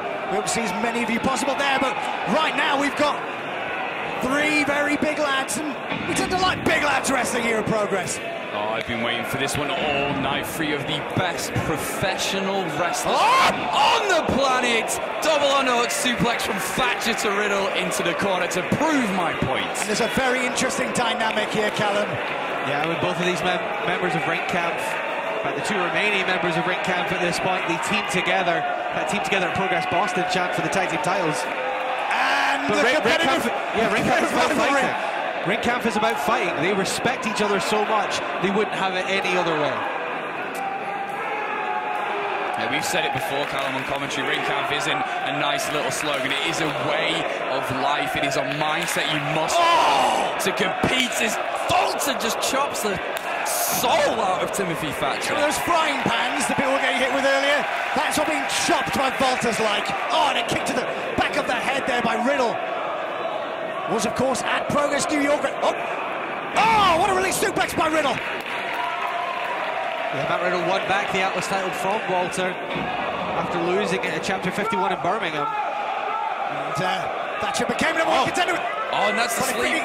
That sleeper is in early, and that is in deep, but Riddle manages to get to the rope. Oh, Jesus, what a German release suplex by Walter. Takes over Riddle, and a German for Thatcher as well. And butterfly release suplex. They don't call him the ring general for fun, folks. This is such an incredible clash of styles. You know, we talk about big lads wrestling as a style, but it has so many dimensions. You've got the agility, the MMA background of Matt Riddle, the raw power of Walter. I have to say, I think there's no better heavyweight wrestling, that heavyweight style, anywhere on the planet today. And the incredible grappling of Tim Thatcher. We saw him out-grapple Doug Williams 2 weeks ago. Oh. It's interesting you mentioned that victory over Doug Williams. Thatcher's got the momentum coming in. He's beat Williams on his way here, as well as Donovan Dijak in New York City. Belly-to-belly suplex from Thatcher. Yeah, that match against Donovan Dijak was what got him this title shot. And this is what Thatcher does. He's so efficient with his movement and his technique in the ring. This is why he's such a suffocating and dominating wrestler. This is exactly the sort of control that Thatcher will want in a match like this. But obviously, you've got that dynamic. There's 3 men. It's not a one-on-one contest. There's moving parts in there. So it'd be interesting to see how he adapts to that this rule set here. You mentioned efficiency. Matt Riddle reverses the gut wrench and floats over. We saw this against Martin Stone in Boston. We saw against Jeff Cobb, the Super Strong Style. This is the guy who invented this move, or was pioneering it, and sort of handed it over to Matt Riddle, his tag team partner. Surely not. Oh my God! Incredible hip strength! He should have pumped his hips to get him over there. Not again. Oh my God! Deadlift by Riddle! And takes Walter over! My God. Matt, you mentioned efficiency, of course. Tim Thatcher relocating to Germany recently. Ring cap, of course, born in WXW in Germany, and you know, Germans fairly well known for their efficiency, and you're exactly right. That's what Thatcher's become over the last 5 years of his career. And what's that? That's all saying about metal sharpens metal. That's why Thatcher is taking this journey, almost a pilgrimage, to keep improving and keep being on the top of his game, training with the likes of Walter as well as the likes of David Starr in Germany. Kicks by Riddle, and then a shot by Walter to nullify, but Thatcher has the right leg, ankle lock. And look at Timothy Thatcher. Oh my! What a kick by Walter! And up kick by Riddle, catches Walter. Walter in one corner, Thatcher in the other. Thatcher comes out. Oh! Got kick by Thatcher. Got to have eyes in the back of your head here. Oh, and Walter wipes out both the Progress Wrestling Atlas Division champion and the #1 contender. Yeah, this match came about as a sort of confluence of events, if you like. Matt Riddle beat Walter for the title, and then in Boston said that Walter could have a title match whenever he wanted it. Tim Thatcher won a title shot by beating Dijak, and it was Walter's suggestion to say, you know, I'm going to get Riddle's promised me a rematch. Why don't you come in that match as well? Respect the ring camp. They shook on that at Boston, and that's how we ended up here. Well, the chance of Das's good yarn, Das's Progress. I mean, Progress was built on British wrestling, but this is 3 proponents of the style we like here in Progress all around the world. Matt Riddle, we saw this was the main event of Progress New York. If there weren't marks on them already from the heavy weekends, they were marked up to... Oh, hell! Oh, my God, the impact. Matt, do you never learn? Oh! Walter kicks out the right leg straight into the shin. And we have seen Walter do this before. He isolates that shin and that ankle area as well. He's got the sleeper in though, but I think Riddle's got enough separation to have some breathing space there. On Thatcher now. Sleeper of his own on Walter. Oh, knee lift catches Thatcher in the corner. Oh my God, the impact of that boot from Walter. German release suplex. Riddle's up. No. Walter goes behind on the waistlock. Matt Riddle lands on his feet. Surely not. Oh my God. Not with Walter. And oh my God.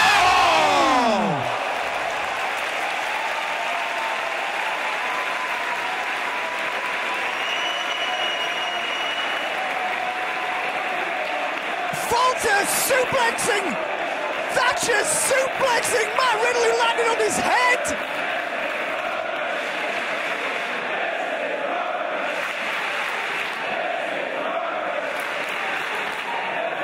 Riddle is almost limp. He's lifeless. He rolled to the outside. Yeah. Matt Riddle was pretty much impervious to German suplexes. But that one hurt. Big lads wrestling indeed. Here's the ring camp battle. Oh, Thatcher's got that war face on. Forearm from Thatcher off the chopper. Walter!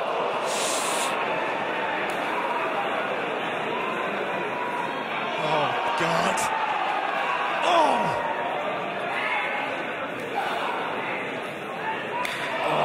All three of these men wear these chop marks as a badge of honor.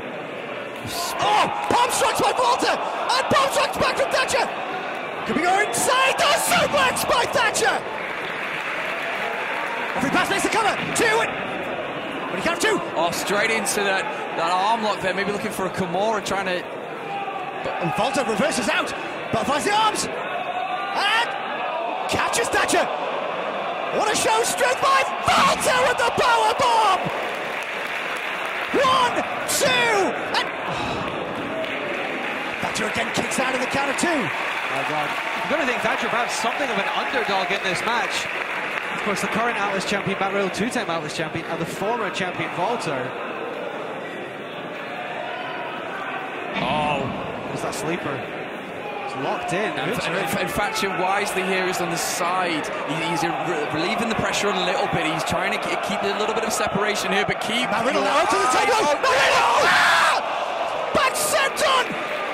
My God, I've never seen Riddle do that before. If you're watching on the right camera angle there, you would have seen Matt Riddle just after he landed utter an expletive that I think tells you exactly what that move was like. All impact on everybody involved in that, including the back of Matt Riddle. Got to be honest, if I was going to dive on someone, I wouldn't dive on Timothy Thatcher and Walter prone on the canvas or not. Oh, there's that knee. That knee has knocked people out before. Sleeper by Walter! Riddle manages to fight out. Walter has him up. Powerbomb position. Riddle escapes. Ducks him to the arm. Walter saw the up kick coming. Oh my God, what a show strength by Riddle! Bro to sleep! And German suplex with a bridge! Thatcher wisely just chopped out the leg there. And takes Riddle over. Cover of his own 2. 1, 2, and... Oh, you mentioned before about progress being built on British wrestling. That technique right there with shades of the British wrestling legend Billy Robinson. These 3 men are the modern day example of what catch wrestling can contribute to professional wrestling. Is Riddle. Riddle now with hammer strikes and then Thatcher's trying. He won the title. He's trying to cover up. And Walter's saving his... Well, I'm not sure he's saving him so much as taking the opportunity for himself. Kicks straight to the one face. fall to a finish. Oh, big kick by Thatcher. And one by Riddle. Oh, leaping knee on Thatcher. 1 foot. Walter. Thatcher still on his feet. He's got Thatcher. Oh my God. Ah! God-style tombstone. Riddle makes the cover. This could be it. Well, Walter nearly German suplex Riddle on Thatcher. Oh, what a kick by Walter. And the ring general now. Thatcher looks to be out. That's Riddle where he wants him. Power bomb in the middle of the ring. Riddle's up. That man is not human. Ah, what a lariat! Oh my God. 1, 2. Somehow Matt Riddle, who was nearly decapitated 2 seconds earlier. My goodness, what a match. This is everything I wanted from this match, guys. 3 big lads battering the hell out of each other. Giving it absolutely everything for the Atlas title. Oh, that's how it has to be said. Matt Riddle was carried around the world. Oh! The first championship of Matt Riddle's career. He does not want to relinquish it here.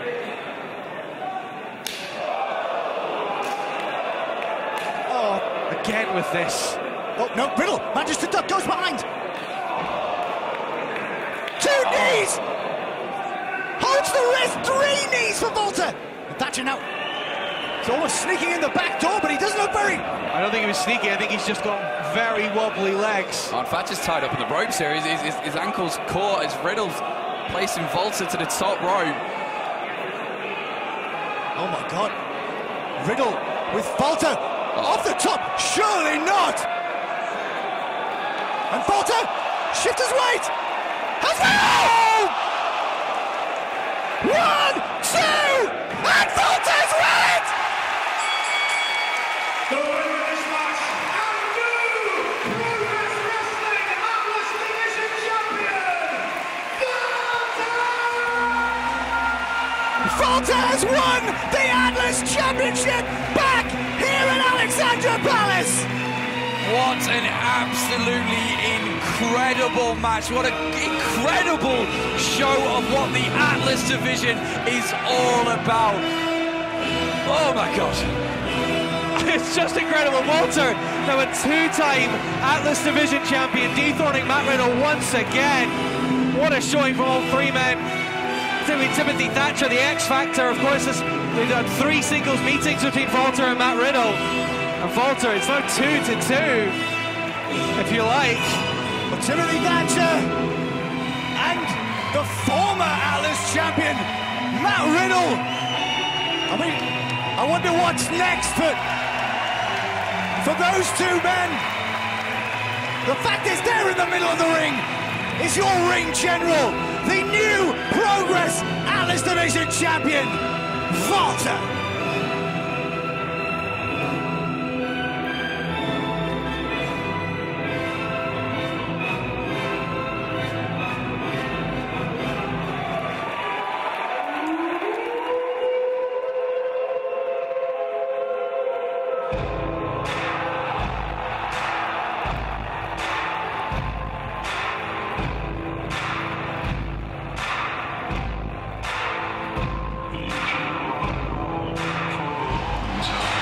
Oh my God! We're speechless here at the commentary table. We saw Marty Scurll turn up earlier on.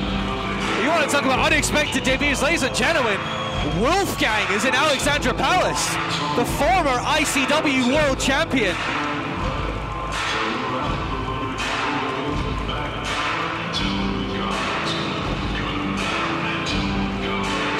Oh my God! As the W's are thrown up here at Alexandra Palace! We've never seen Wolfgang in a Progress ring before! That's a former ICW World Champion, former ICW Zero G Champion. Of course, had a great showing in the WWE UK tournament as well.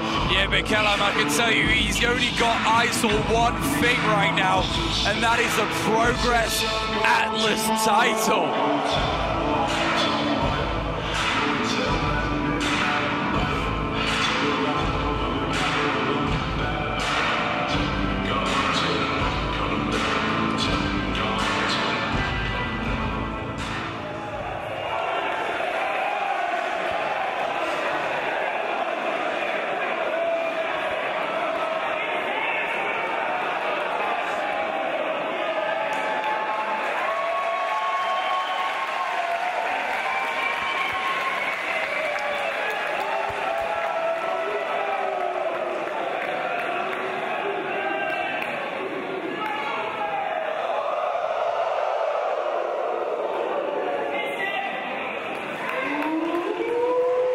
Wolfgang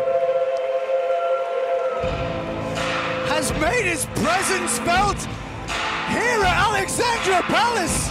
1 year ago, we crowned the first Atlas champion at Brixton, Rampage Brown, and he took on all comers in an open challenge, and it seems like Walter is ready to take on all comers as well.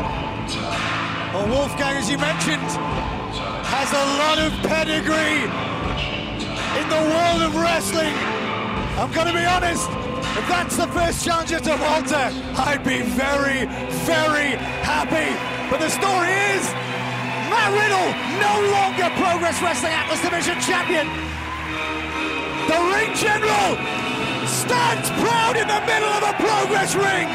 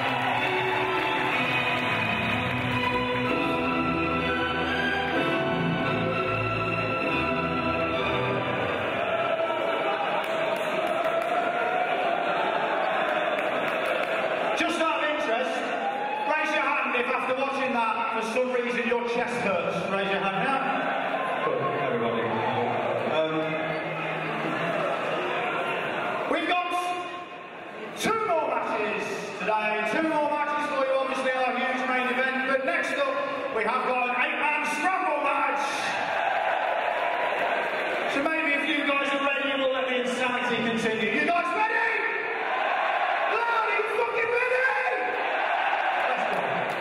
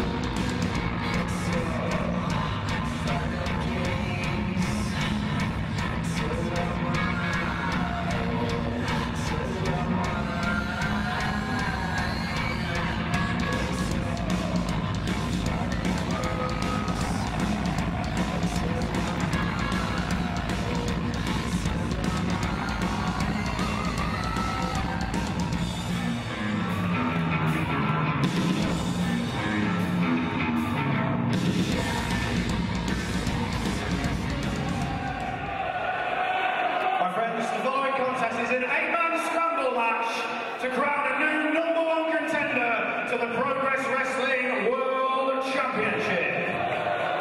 Going around the ring, introducing the competitors. First of all, to my left, representing the Anti-Fun Police, Chief Deputy Dunne!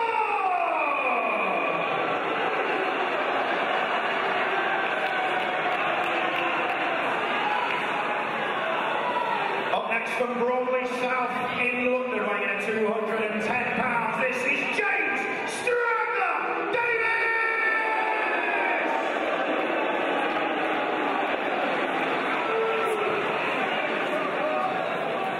Up next from Soho in London, weighing in at 145 pounds, he is the pansexual phenomenon, Jack Sexsmith!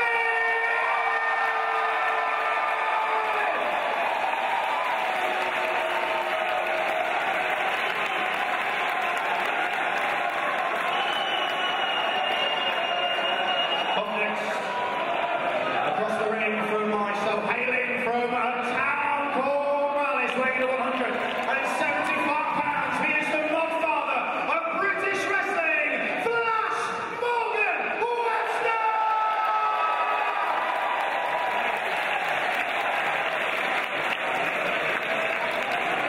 Across the ring from myself, hailing from Swansea in South Wales, weighing in at 260 pounds, this is the pride of Wales, Eddie Dunne!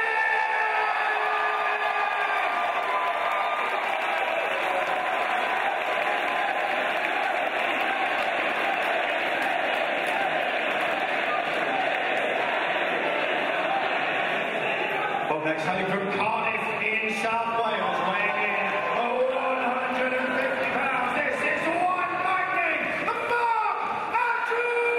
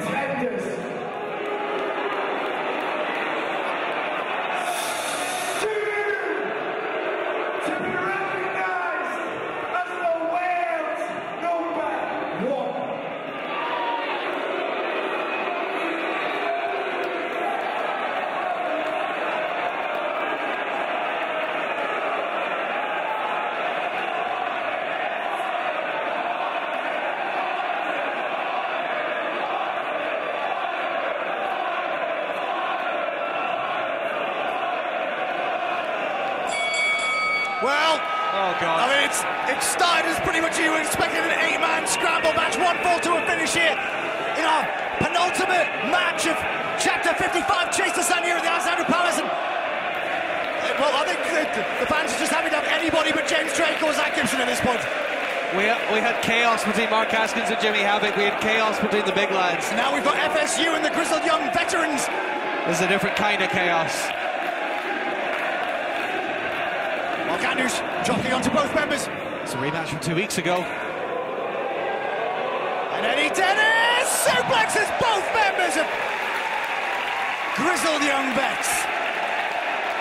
Yeah, how did that match end up a couple of weeks ago? Well, the grizzled young vets came out on top. Well, let's see if Eddie Dennis got... Oh, Chief Deputy Dunne on the outside, tripping up the Pride of Wales. And sends him... Oh, rib first. There goes Mark Andrews up over the top rope. Catches Dunne coming in. I shan't call him Damien today, I promise. Oh, Mark Andrews over the top. Oh! So much going on in this match. Oh, well, these two are certainly no strangers to each other. Deputy Dunne's agenda here in progress is based around Jack Sexsmith and his soft spot for fun now. For what? For you only got one. Arm catch, reverse DDT there by Sexsmith. Here's James Strangler Davis. Davis roll. Davis in incredible condition, who's lost a lot of, well, timber for want of a better term for the drunken showman. Flash manages the Japanese arm drag, up and over, another arm drag on Davis.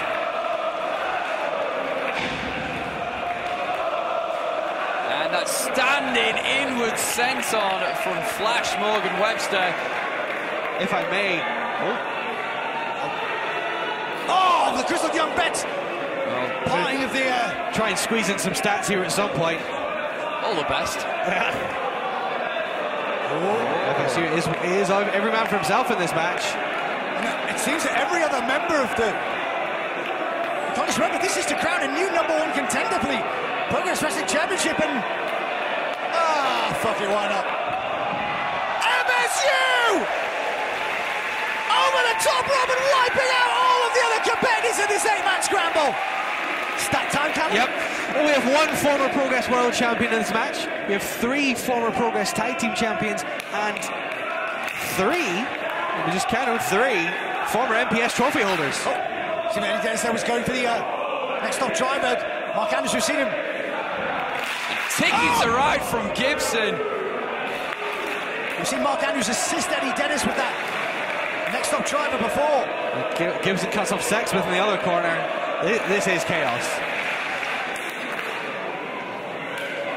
We can't even really go into all the dynamics at play here. Oh, and that forearm that broke the jaw of Damon Moser just caught Flash Morgan Webster on the... Oh, God. Top corner now. All 4 corners now occupied. Oh, it's Chief Deputy.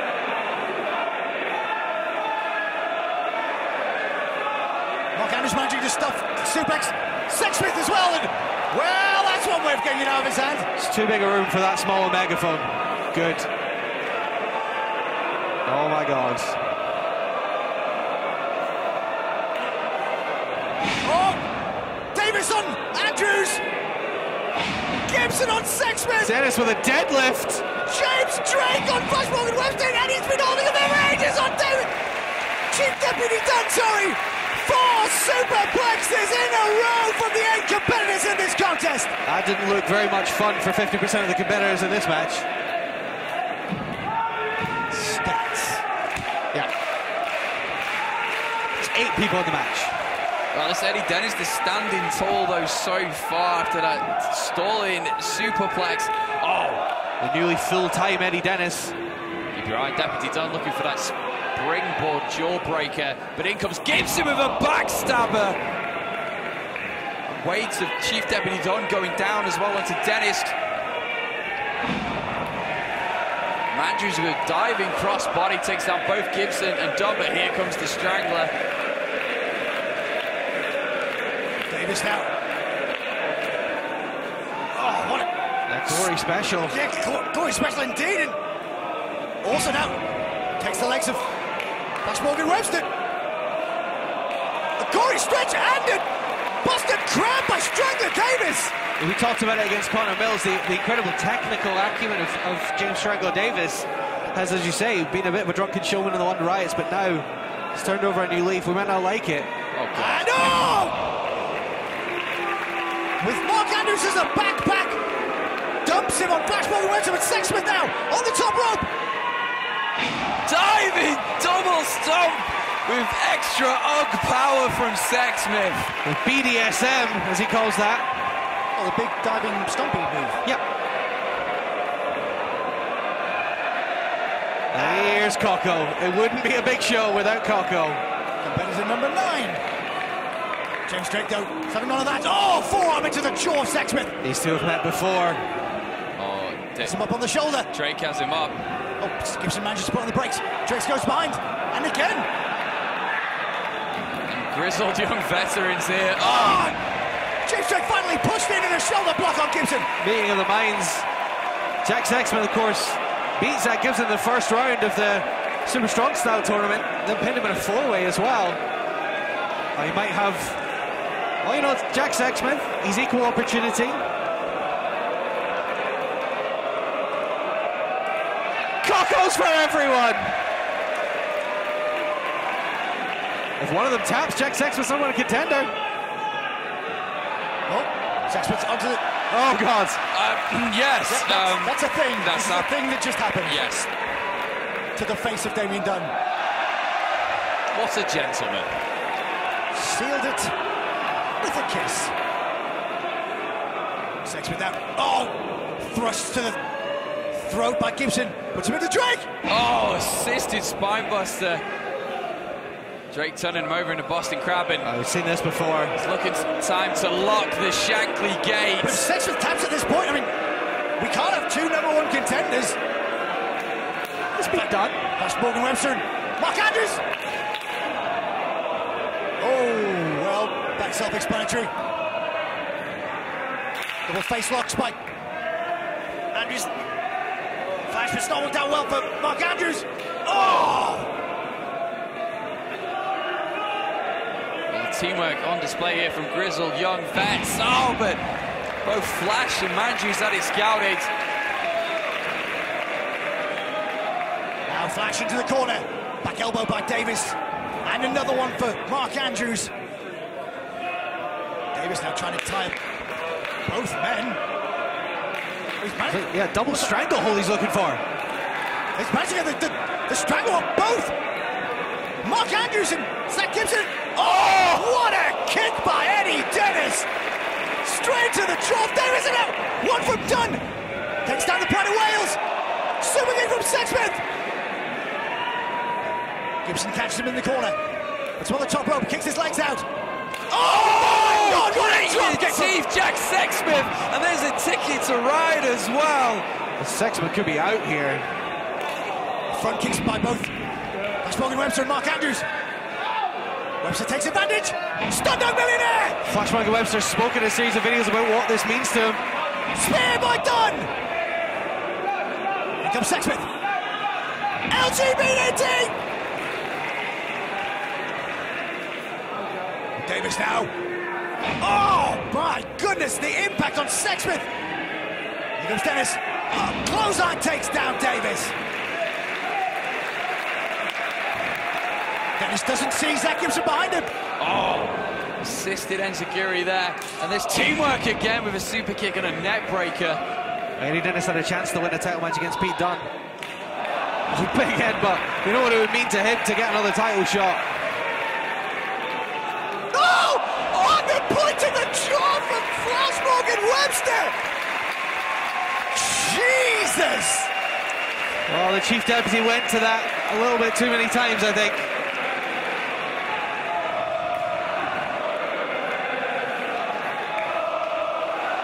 The capacity crowd here at Alexandra Palace starting to get behind the Modfather.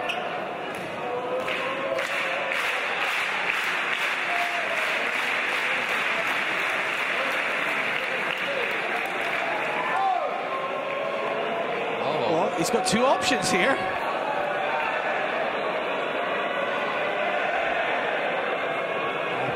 my God, we haven't seen this in a very long time! Pinball wizard from Flash Morgan Webster. We saw that against Zack Gibson in the second Natural Progression Series final. And Flash Morgan Webster won. We've come down to two here. It's Dennis and Dunne left in the ring. Dunne catches Dennis coming in. He goes Chief Deputy. Dumped down with an Uranagi by Eddie Dennis. I guess you now looking to work together. Yeah. We've seen this before from Friends 99 foot. Oh! Well, I think he called it audible. Oh! Oh! Mark Andrews is DDT James Drake on the floor. This is crazy. James Drake now sent it to the ring. Dennis up. Next up, driver. Could be the assisted attempt.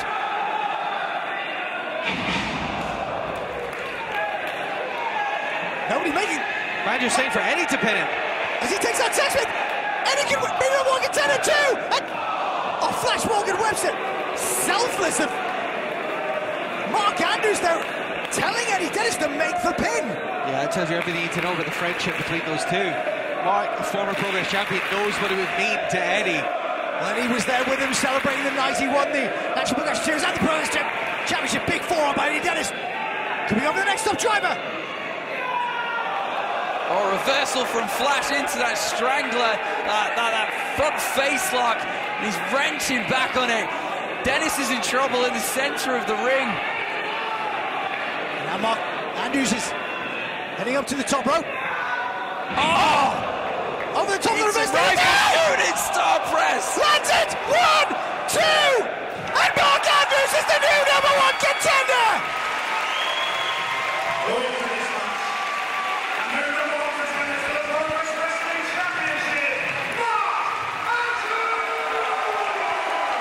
Well, the shortest-lived reign in Progress Wrestling Championship history goes down to Mark Andrews, and it looks like he's got a chance to right the wrong. Mark Andrews is your new #1 contender. Yeah, it's been nearly 4 months, 4 years since Mark Andrews won the Progress Wrestling Championship and held it for all of about 10 minutes. And you know it's kind of eating away at him. He wants another shot. He also thought he had it won against Pete Dunne earlier in the year. But unfortunately, Chris Roberts reversed the decision. It would mean everything to Mark Andrews to be Progress Champion again, even though he tried to give the win to Eddie Dennis. Well, you mentioned it, Callum. And it's another big disappointment for Flash Morgan Webster as well. Well, yes, if you were watching the videos recently, Flash Morgan Webster, the nearly man. We had 2 solid teams really in this contest with the grizzled young veterans and FSU. But Flash Morgan Webster pinned by Mark Andrews, who is the new #1 contender. Oh, hang on. Flash Morgan Webster just... hand. Oh my God. Webster back into the ring.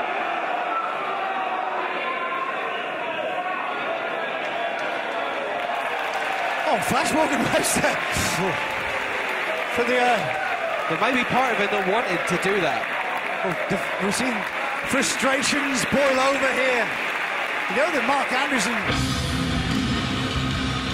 Flash Morgan Webster know each other very well. They're standing in the ring.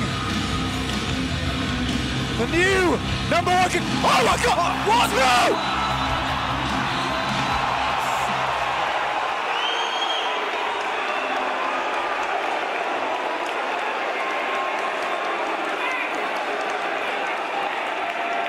Oh my God!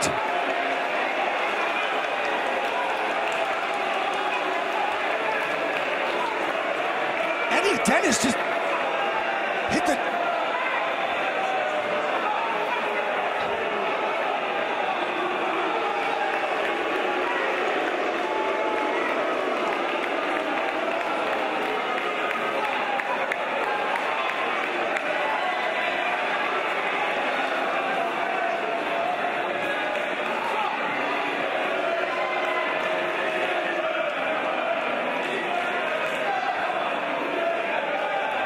off limit.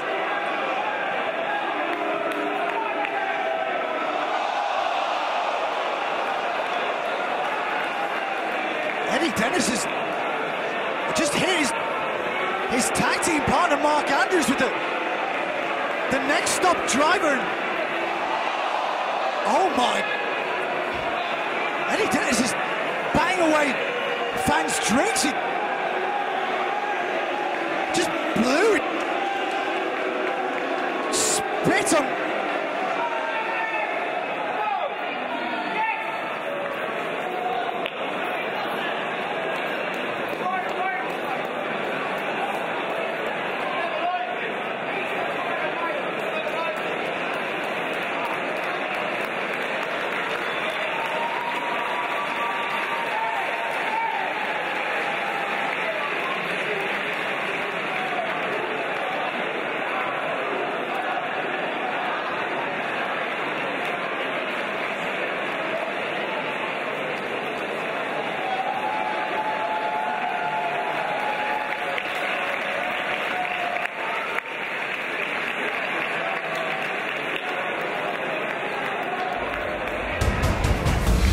Progress. Pete Dunne is the new Progress Wrestling Champion! I am sports entertainment. Everything is mine. I'm the benchmark and no one can beat me. I own Progress. I own the WWE. Everything is mine.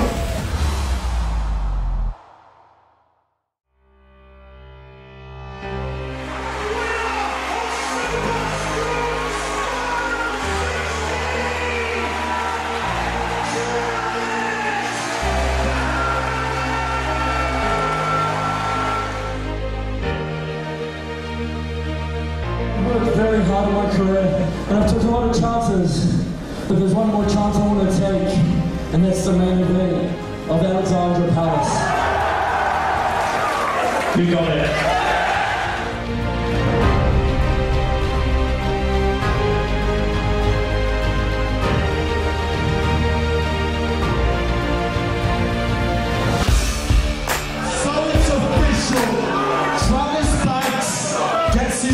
Shot at Alexandra Palace.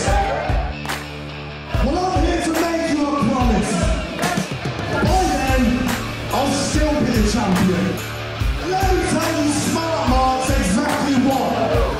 I flat out refuse to defend that title between now and then. Pete Dunne and Travis Banks, it seems, will be choosing each other's opponents in the run-up to Ali Pali. There's a reason why Pete Dunne is the Progress Champion. One of the most disliked men in professional wrestling. Pete Dunne on the stage. Oh, the knee!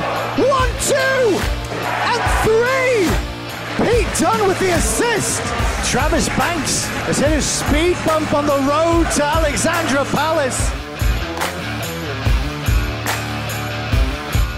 Pete Dunne has just left the commentary position. Keith Lee just caught him in. Oh, power bomb! And Keith Lee has just defeated the #1 contender. Oh, Pete Dunne, incredibly proud of himself. Now we have our tag team match in the unlikely duo of Travis Banks and Pete Dunne against Jimmy Havoc and Mark Haskins. Kiwi Crusher in the middle of the ring. Oh, and Pete Dunne's picking up the pieces, the bitter end. The shit-eating grin on Pete Dunne's face says it all. Oh, wait. Here come British Strong Style. Progress is mine. Sport entertainment is mine. Everything is mine.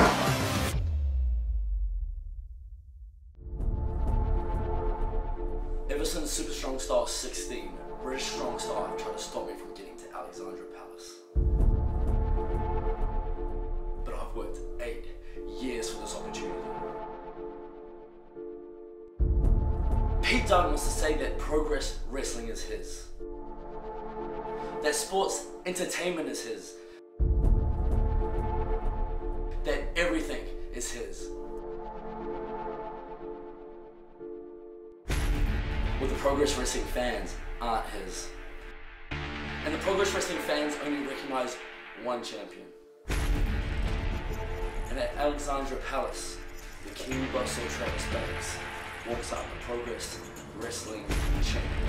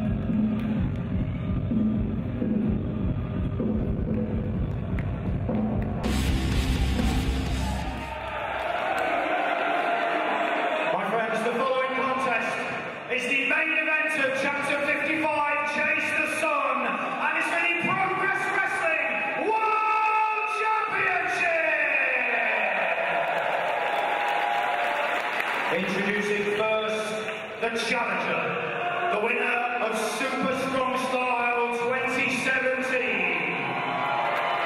Weighing at 192 pounds and hailing from Auckland in New Zealand, this is the Kiwi Bustle, Travis Banks!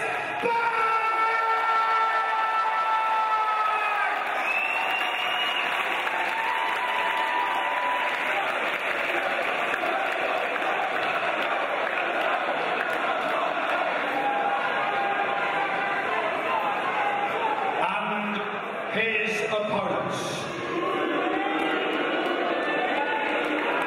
Weighing in at 205 pounds and hailing from Birmingham in the West Midlands, he is the reigning and defending Progress Wrestling World Champion, the Cruiserweight, Pete Dunne!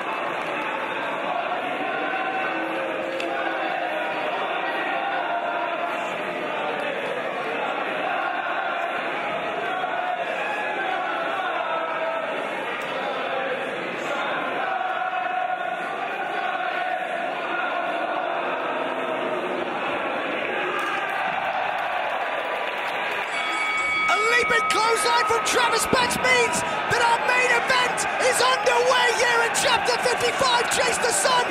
It's for the Progress Wrestling World Championship. The #1 contender, the winner of Super Strong Style 16 2017, the Kiwi Bustle Travis Banks, challenging 1/3 of British Strong Style, the current WWE UK champion, and the defending Progress Wrestling champion, the Cruiserweight Pete Dunne. And this has got big fight feel written all over it. Yeah, and I want to talk about Travis Banks and the journey this man has been on. He has travelled all over the world, and when he first arrived in this country, he worked from the ground up. He built rings, he helped out shows, and then he went on to win the biggest tournament in independent wrestling. Oh, what a knee from Travis Banks, taking down the champion. In Super Strong Style 16, and he has earned every single thing he has got, and he has earned his spot in the main event of Ali Palace. What a cannonball by Banks in the corner. But since winning Super Strong Style, Travis Banks has been on a terrible run of form against the opponents put in front of him by Pete Dunne, Matt Riddle, Keith Lee, Jack Gallagher. He's come up short in all of those matches. And that's something we've talked about before, Matt, that Travis Banks does have a history of not being able to get it done on the big occasions. Oh, Trent Seven and Tyler Bate. Sneaking in the back door there, trying to save Pete Dunne. This, of course, it's certainly not a handicap match. In fact, Travis Banks has had, ironically, the most success recently in a handicap match, beating both Tyler Bate and Trent Seven at Progress New York after an injury to his tag team partner, TK Cooper. Trent and Tyler are trying to get in the ring here. And now Travis takes out Bate, takes out Seven, sends Dunne to the outside. Suicide dive, that low angle, and another one! Jesus Christ. There's nobody who dives quite like Travis Banks! He'll fight all three members, he doesn't care. Yeah, and they might have the numbers advantage, but Travis Banks has the hold on a second, guys. It's British Strong Style. All three members, including Pete Dunne, Chris Roberts is counting, but the title cannot change hands on a count out. Pete Dunne, Trent Seven and Tyler Bate are heading for higher ground. Chris Roberts is up to 4. British Strong Style have left the ringside area, and Travis Banks is...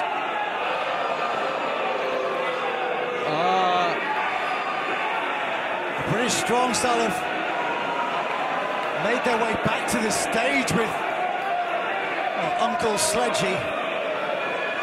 Each one of them carrying a sledgehammer to the ring. I mean, Travis Banks has no backup here. Unconfirmed reports they got those as Easter presents from Uncle Paul. I mean, this is not no disqualification either. No more, any more than it's a handicap match.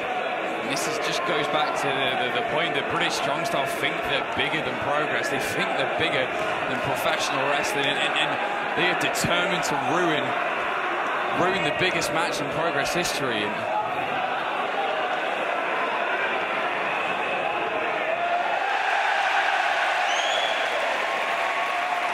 Well, Chris Roberts calling for the ejection. Oh, Chris Roberts! Chris Roberts ain't taking no shit tonight! Well, if he can read lips, Chris Roberts! Oh my God! Threatening Pete Dunne with a sledgehammer!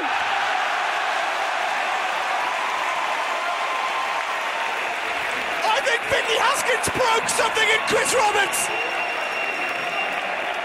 He's taking enough shit for one night. And Travis Banks approves. Well, Pete Dunne may have had Trent Seven and Tyler Bate in his corner, but at least it looks like Chris Roberts was in Travis Banks' corner, or at least the corner of fairness. Whether you like it or not, Chris Roberts calls it down the middle as best he can. And now these two. Oh, Pete Dunne now. Sending Travis Banks into the chairs. Callum, you mentioned earlier on, these chairs. Don't move. They're attached. It's no Brooks scale today.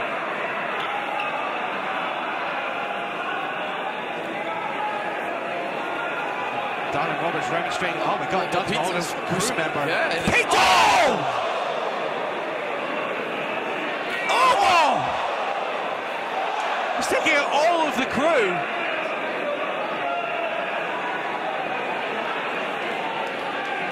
Oh, and now Travis Banks, Pete Dunne's unhinged. I can attest to that. Sending Travis Banks again into the chairs on the outside. Gotta be honest. Pete Dunne has proved he'll put his hands on whoever he feels like. With Chris Roberts in the mood he's in right now, I'd be loath to get on the wrong side of him. Dunne now is Banks by the nose. Oh. Ripping at his mouth, just got the fish hooks in. And now Pete Dunne taking Travis Banks towards where the fans came in it. Oh, and a forearm into the face of Banks.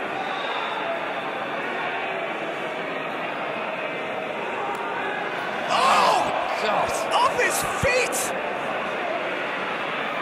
And now Pete Dunne heading back towards ringside. I'm not sure I've ever seen Pete Dunne so aggressive. I mean, this has been coming, this has been building over the past few months. He put his hands on RJ Singh, he's been putting his hands on crew members. Now Pete Dunne telling Chris Roberts to make the count. I think Travis Banks has started crawling. Travis Banks has, got to be honest, a fair old distance away from the... It's up to a 4. Ring at this point. Banks still on his knees. He was launched into those chairs. Counts at 6. The crowd willing him on. Pete Dunne telling Chris Roberts to count quicker. It's a count of 8. Is he going to make it? And Banks makes it into the ring before the count of 10 and then eats it. Boot to the side of his head for his troubles.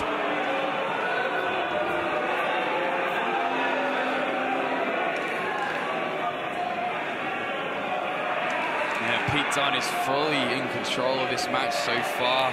And I've mentioned this before on commentary. The thing that Pete Dunne does better than anyone is survive. He'll do anything to walk out with that title that he claims to not care about, but his actions are speaking louder than his words. He knows that title gives him leverage, it gives him power. Yeah. He disrespects it, but he knows now in particular that Trent Seven and Tyler Bate have lost the Progress Wrestling Tag Team Championships to CCK. British Strong Style are at a disadvantage here in Progress because they don't hold all of the power, and they held the power through the championships. If Pete Dunne was to lose the championship to Travis Banks tonight, all of a sudden the leverage not just Progress, but the world of wrestling changes. Being Progress Wrestling Champion at the moment means that you are at the top of your game, and Travis Banks is just having his shoulder almost bent out of socket there by the bruiserweight. One other thing I should mention, I'm very loath to give Pete Dunne credit, but we've seen before, while he likes to use British Strong Style, he doesn't need them to get the job done. Remember, he beat Zack Sabre Jr. in his very first title defense last December, all on his own. Pete Dunne has been taking the shortcut recently, and right now he's got the wrist control of Travis Banks' left arm and is just paintbrushing him with disrespectful boots into the jaw and the neck, and Banks is he's just frustrating Banks as the strikes get harder. Front kick into the face of Pete Dunne, folding him up like an accordion. This is Travis Banks opening here, he needs to take the advantage.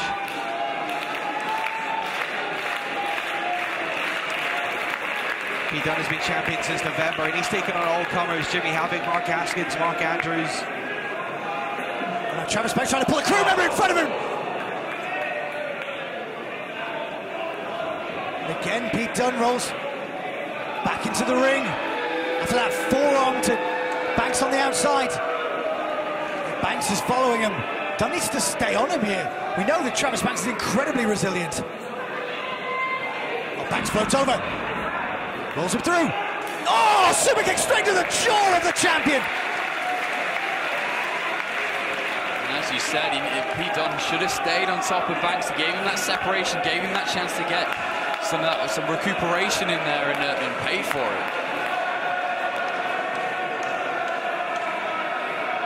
Now Pete Dunne having to regroup a little bit.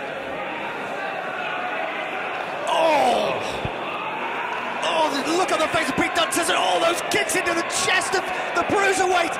Oh my God!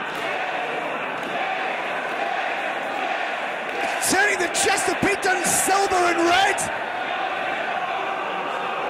Well, if you've ever wondered why he's called the Kiwi Buzzsaw, that is exactly why. Go behind by Travis Banks, dumps Pete Dunne on the back of his head. Travis Banks needs to follow up on the German suplex now. Here comes Banks into the corner. Back elbow. Seen it before. And the third time, shotgun drop kick.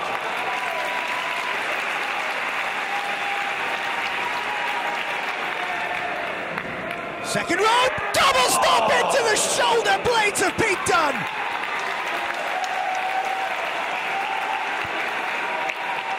And the man wearing the silver and black of New Zealand is feeling it right now. Speaking of New Zealand, we might see Air New Zealand across the ring! Right in the face of Pete Dunne! And Banks needs to stay on him here.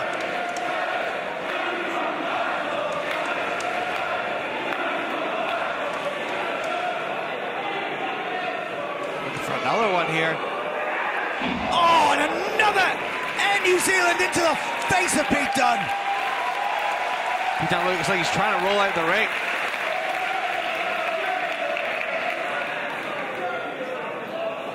Out in the apron.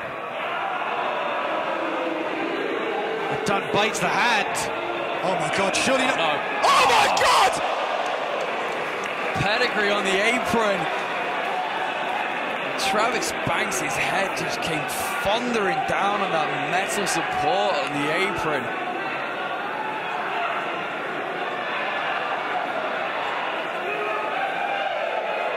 Once again, I mean, this is the champion's advantage. If either of the men or both of the men are counted out, Pete Dunne retains the title. Travis Banks needs to not only get himself back in the ring here, he needs to get Pete Dunne back in the ring. Yeah, really. But is he going to be able to do that after that pedigree? Chris Roberts is at count of 7 now.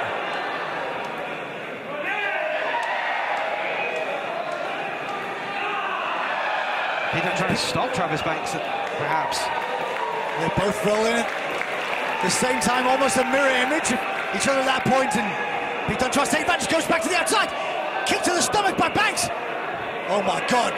Kiwi crusher on the side of the ring! God, did you hear the impact on Pete's back? He got absolutely all of that. Do I need to mention that's the hardest part of the ring? I think the noise alone will cover that one. I think it's what's being said. God, the spine of Pete Dunne landing on the edge of the ring. And Banks is back to his feet at the count of 5. He's got to get Pete Dunne back in. That's smart from Travis Banks. Exactly right, Cam. You can only pin him in the ring. But Banks now has done exactly where he wants him. Cannonball. Oh. But Dunne has him up. It's the deadlift power. Oh. Here comes the Kiwi Terminator! Banks ducks the line! Size of heaven! Oh! Could have been it. Well, we've seen Travis Banks put away many a man with that move. Pete Dunne is still in this fight, and that is exactly what it is. This is a fight.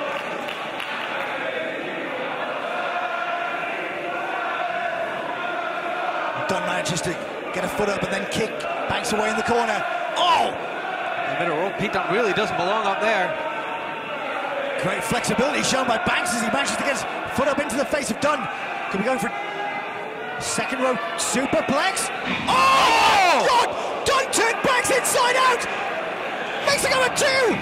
Oh, an adjustment there from Pete Dunne, turning that move into a second rope X-plex. I've never seen that before. Exactly right.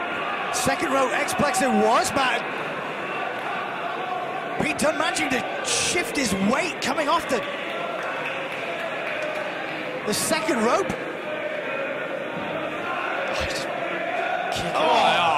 Just the heel of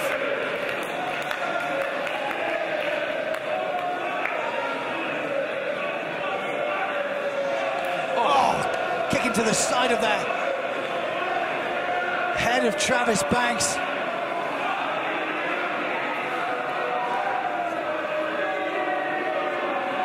There's the cockiness of Pete Dunne. Oh. Kick by Banks and then enziguri by Dunne. Could be over the... He reversed it into a DDT! He spikes the champion on his head! Banks, who's got him down, that's that Lion's clutch! Dunne gets his hips up. And finds the ropes with his foot. That's how he made Tyler Bate tap to win the Super Strong Style 16 this year. You see Pete Dunne, love him or hate him. Here goes Banks! Oh my God! Pete Dunne just caught Travis Banks in midair with a forearm, and Banks just free fell to the outside.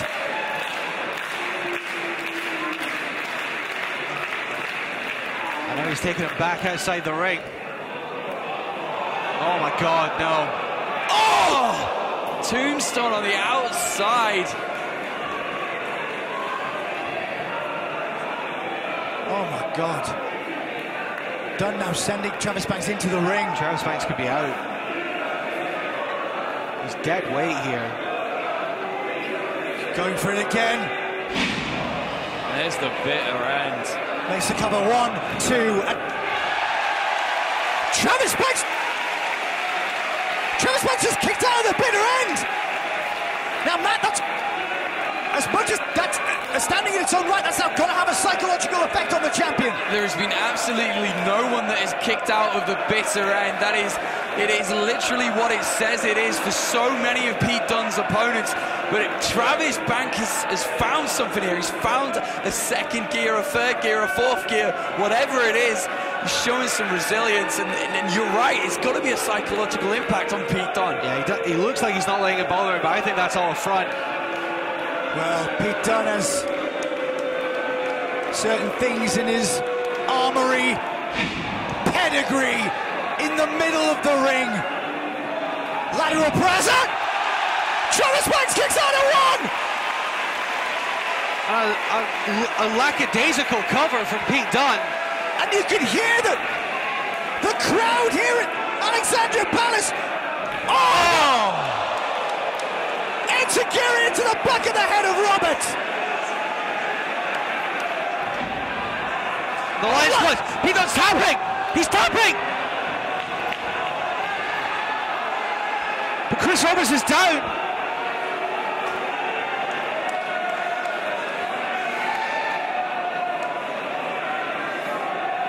Referee Chris Roberts caught in the back of the head for that enziguri from Pete Dunne.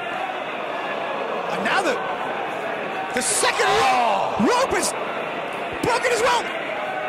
It's chaos here. Bitter end.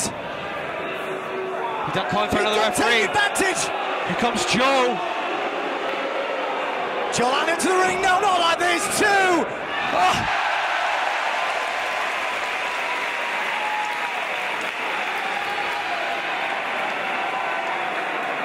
We have a referee down, we have a rope down. I think the rope is literally snapped. You saw Travis Banks was using that corner before to build up the head of steam for those back elbows. I think the force of Travis Banks hitting that turnbuckle has snapped the rope. Pete Dunne is going up to the top rope. Oh, Banks cuts him off with a forearm. Oh, this is very dangerous here. Travis Banks taking his life into his hands here. He's trying to get Pete Dunne off the... Oh, God. Oh, my God. Oh, my God. Oh, my God.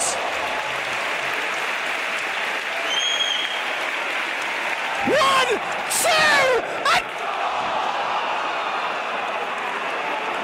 What a second. Trent Seven. Trent Seven and Tyler Bate tried to make the save, but take out referee Joe Allen anyway.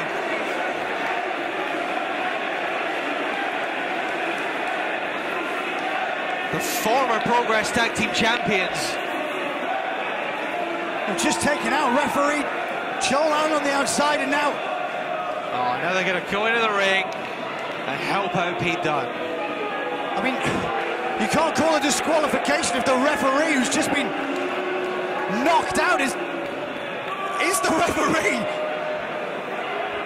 Oh, Trent Seven, stuffs him with a bar driver, and a Tyler driver onto Travis Banks. Oh, now Pete Dunne. Oh, pedigree on Banks. Well, there's no official. Chris Roberts is stirring.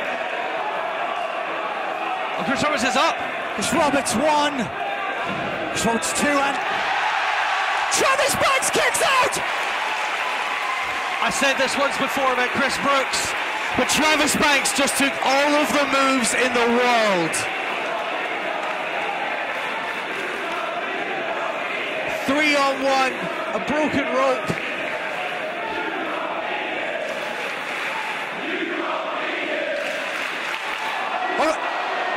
Pete Dunne! Oh my God, he just pedigree ahead official! But did you hear the Progress Ultras, Glenn? They're shouting that Pete Dunne can't beat Travis Banks. A literal chant of "you can't beat him" directed at Pete Dunne. Well, he's got the sledgehammer. This could be a repeat of what we saw 2 weeks ago. The Kiwi buzzsaw, the Kiwi Terminator, certainly the most resilient man in Progress at this point. And here come CCK, the tag team champions. Kid Lykos and Chris Brooks. Front kicks. Double knee lifts on the champion.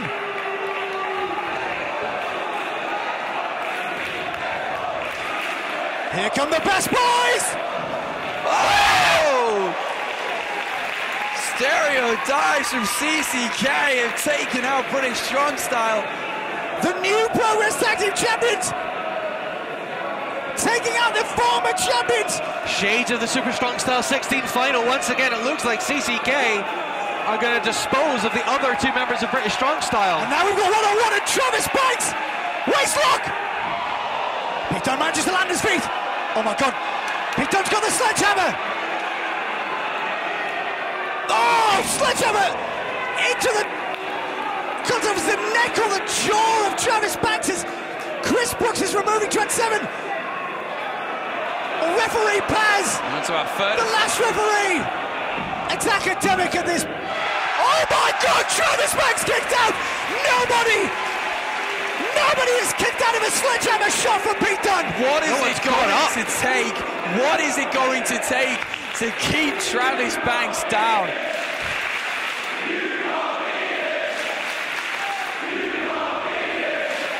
It's 2,000 Progress Ultras here at the sold-out Alexandra Palace. Chant, you can't beat him. At Pete Dunne.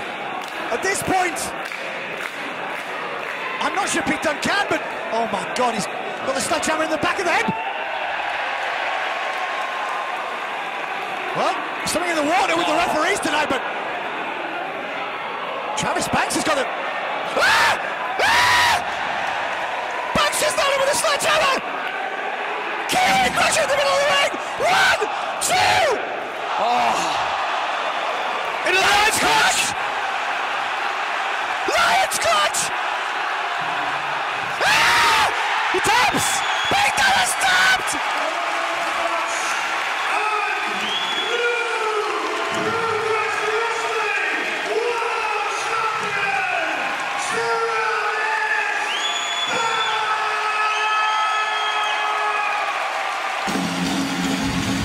Alexandra Palace comes to its feet in unison. We have a new Progress Wrestling World Champion! After a broken rope, 3 officials, interference for British Strong Style, Travis Banks overcame absolutely everything that Pete Dunne threw at him. And this is... Hold on, guys, hold on. Pete Dunne is just... What? Oh my... Pete Dunne just... I mean, he threw the title at him, but... I'll tell you what, after the year we've had, that is a sight for sore eyes. Travis Banks with the Progress Wrestling World Championship in his hands. Matt, you've spoken about his journey. And this is it. For everyone out there, the questions about following their dreams, look at this man right there, in front of his parents here. His journey has led him right in. All the way from Auckland in New Zealand to be here with their son as he is crowned the the Progress Wrestling World Champion. What an event! I can see a tear in Glenn Joseph's eye. Woo. Yeah. I think that's me done for the day, folks. There were some onions up here. I'm going to sign off for now. That was an incredible show. Thank you to everyone who supported Progress for the last 5 years.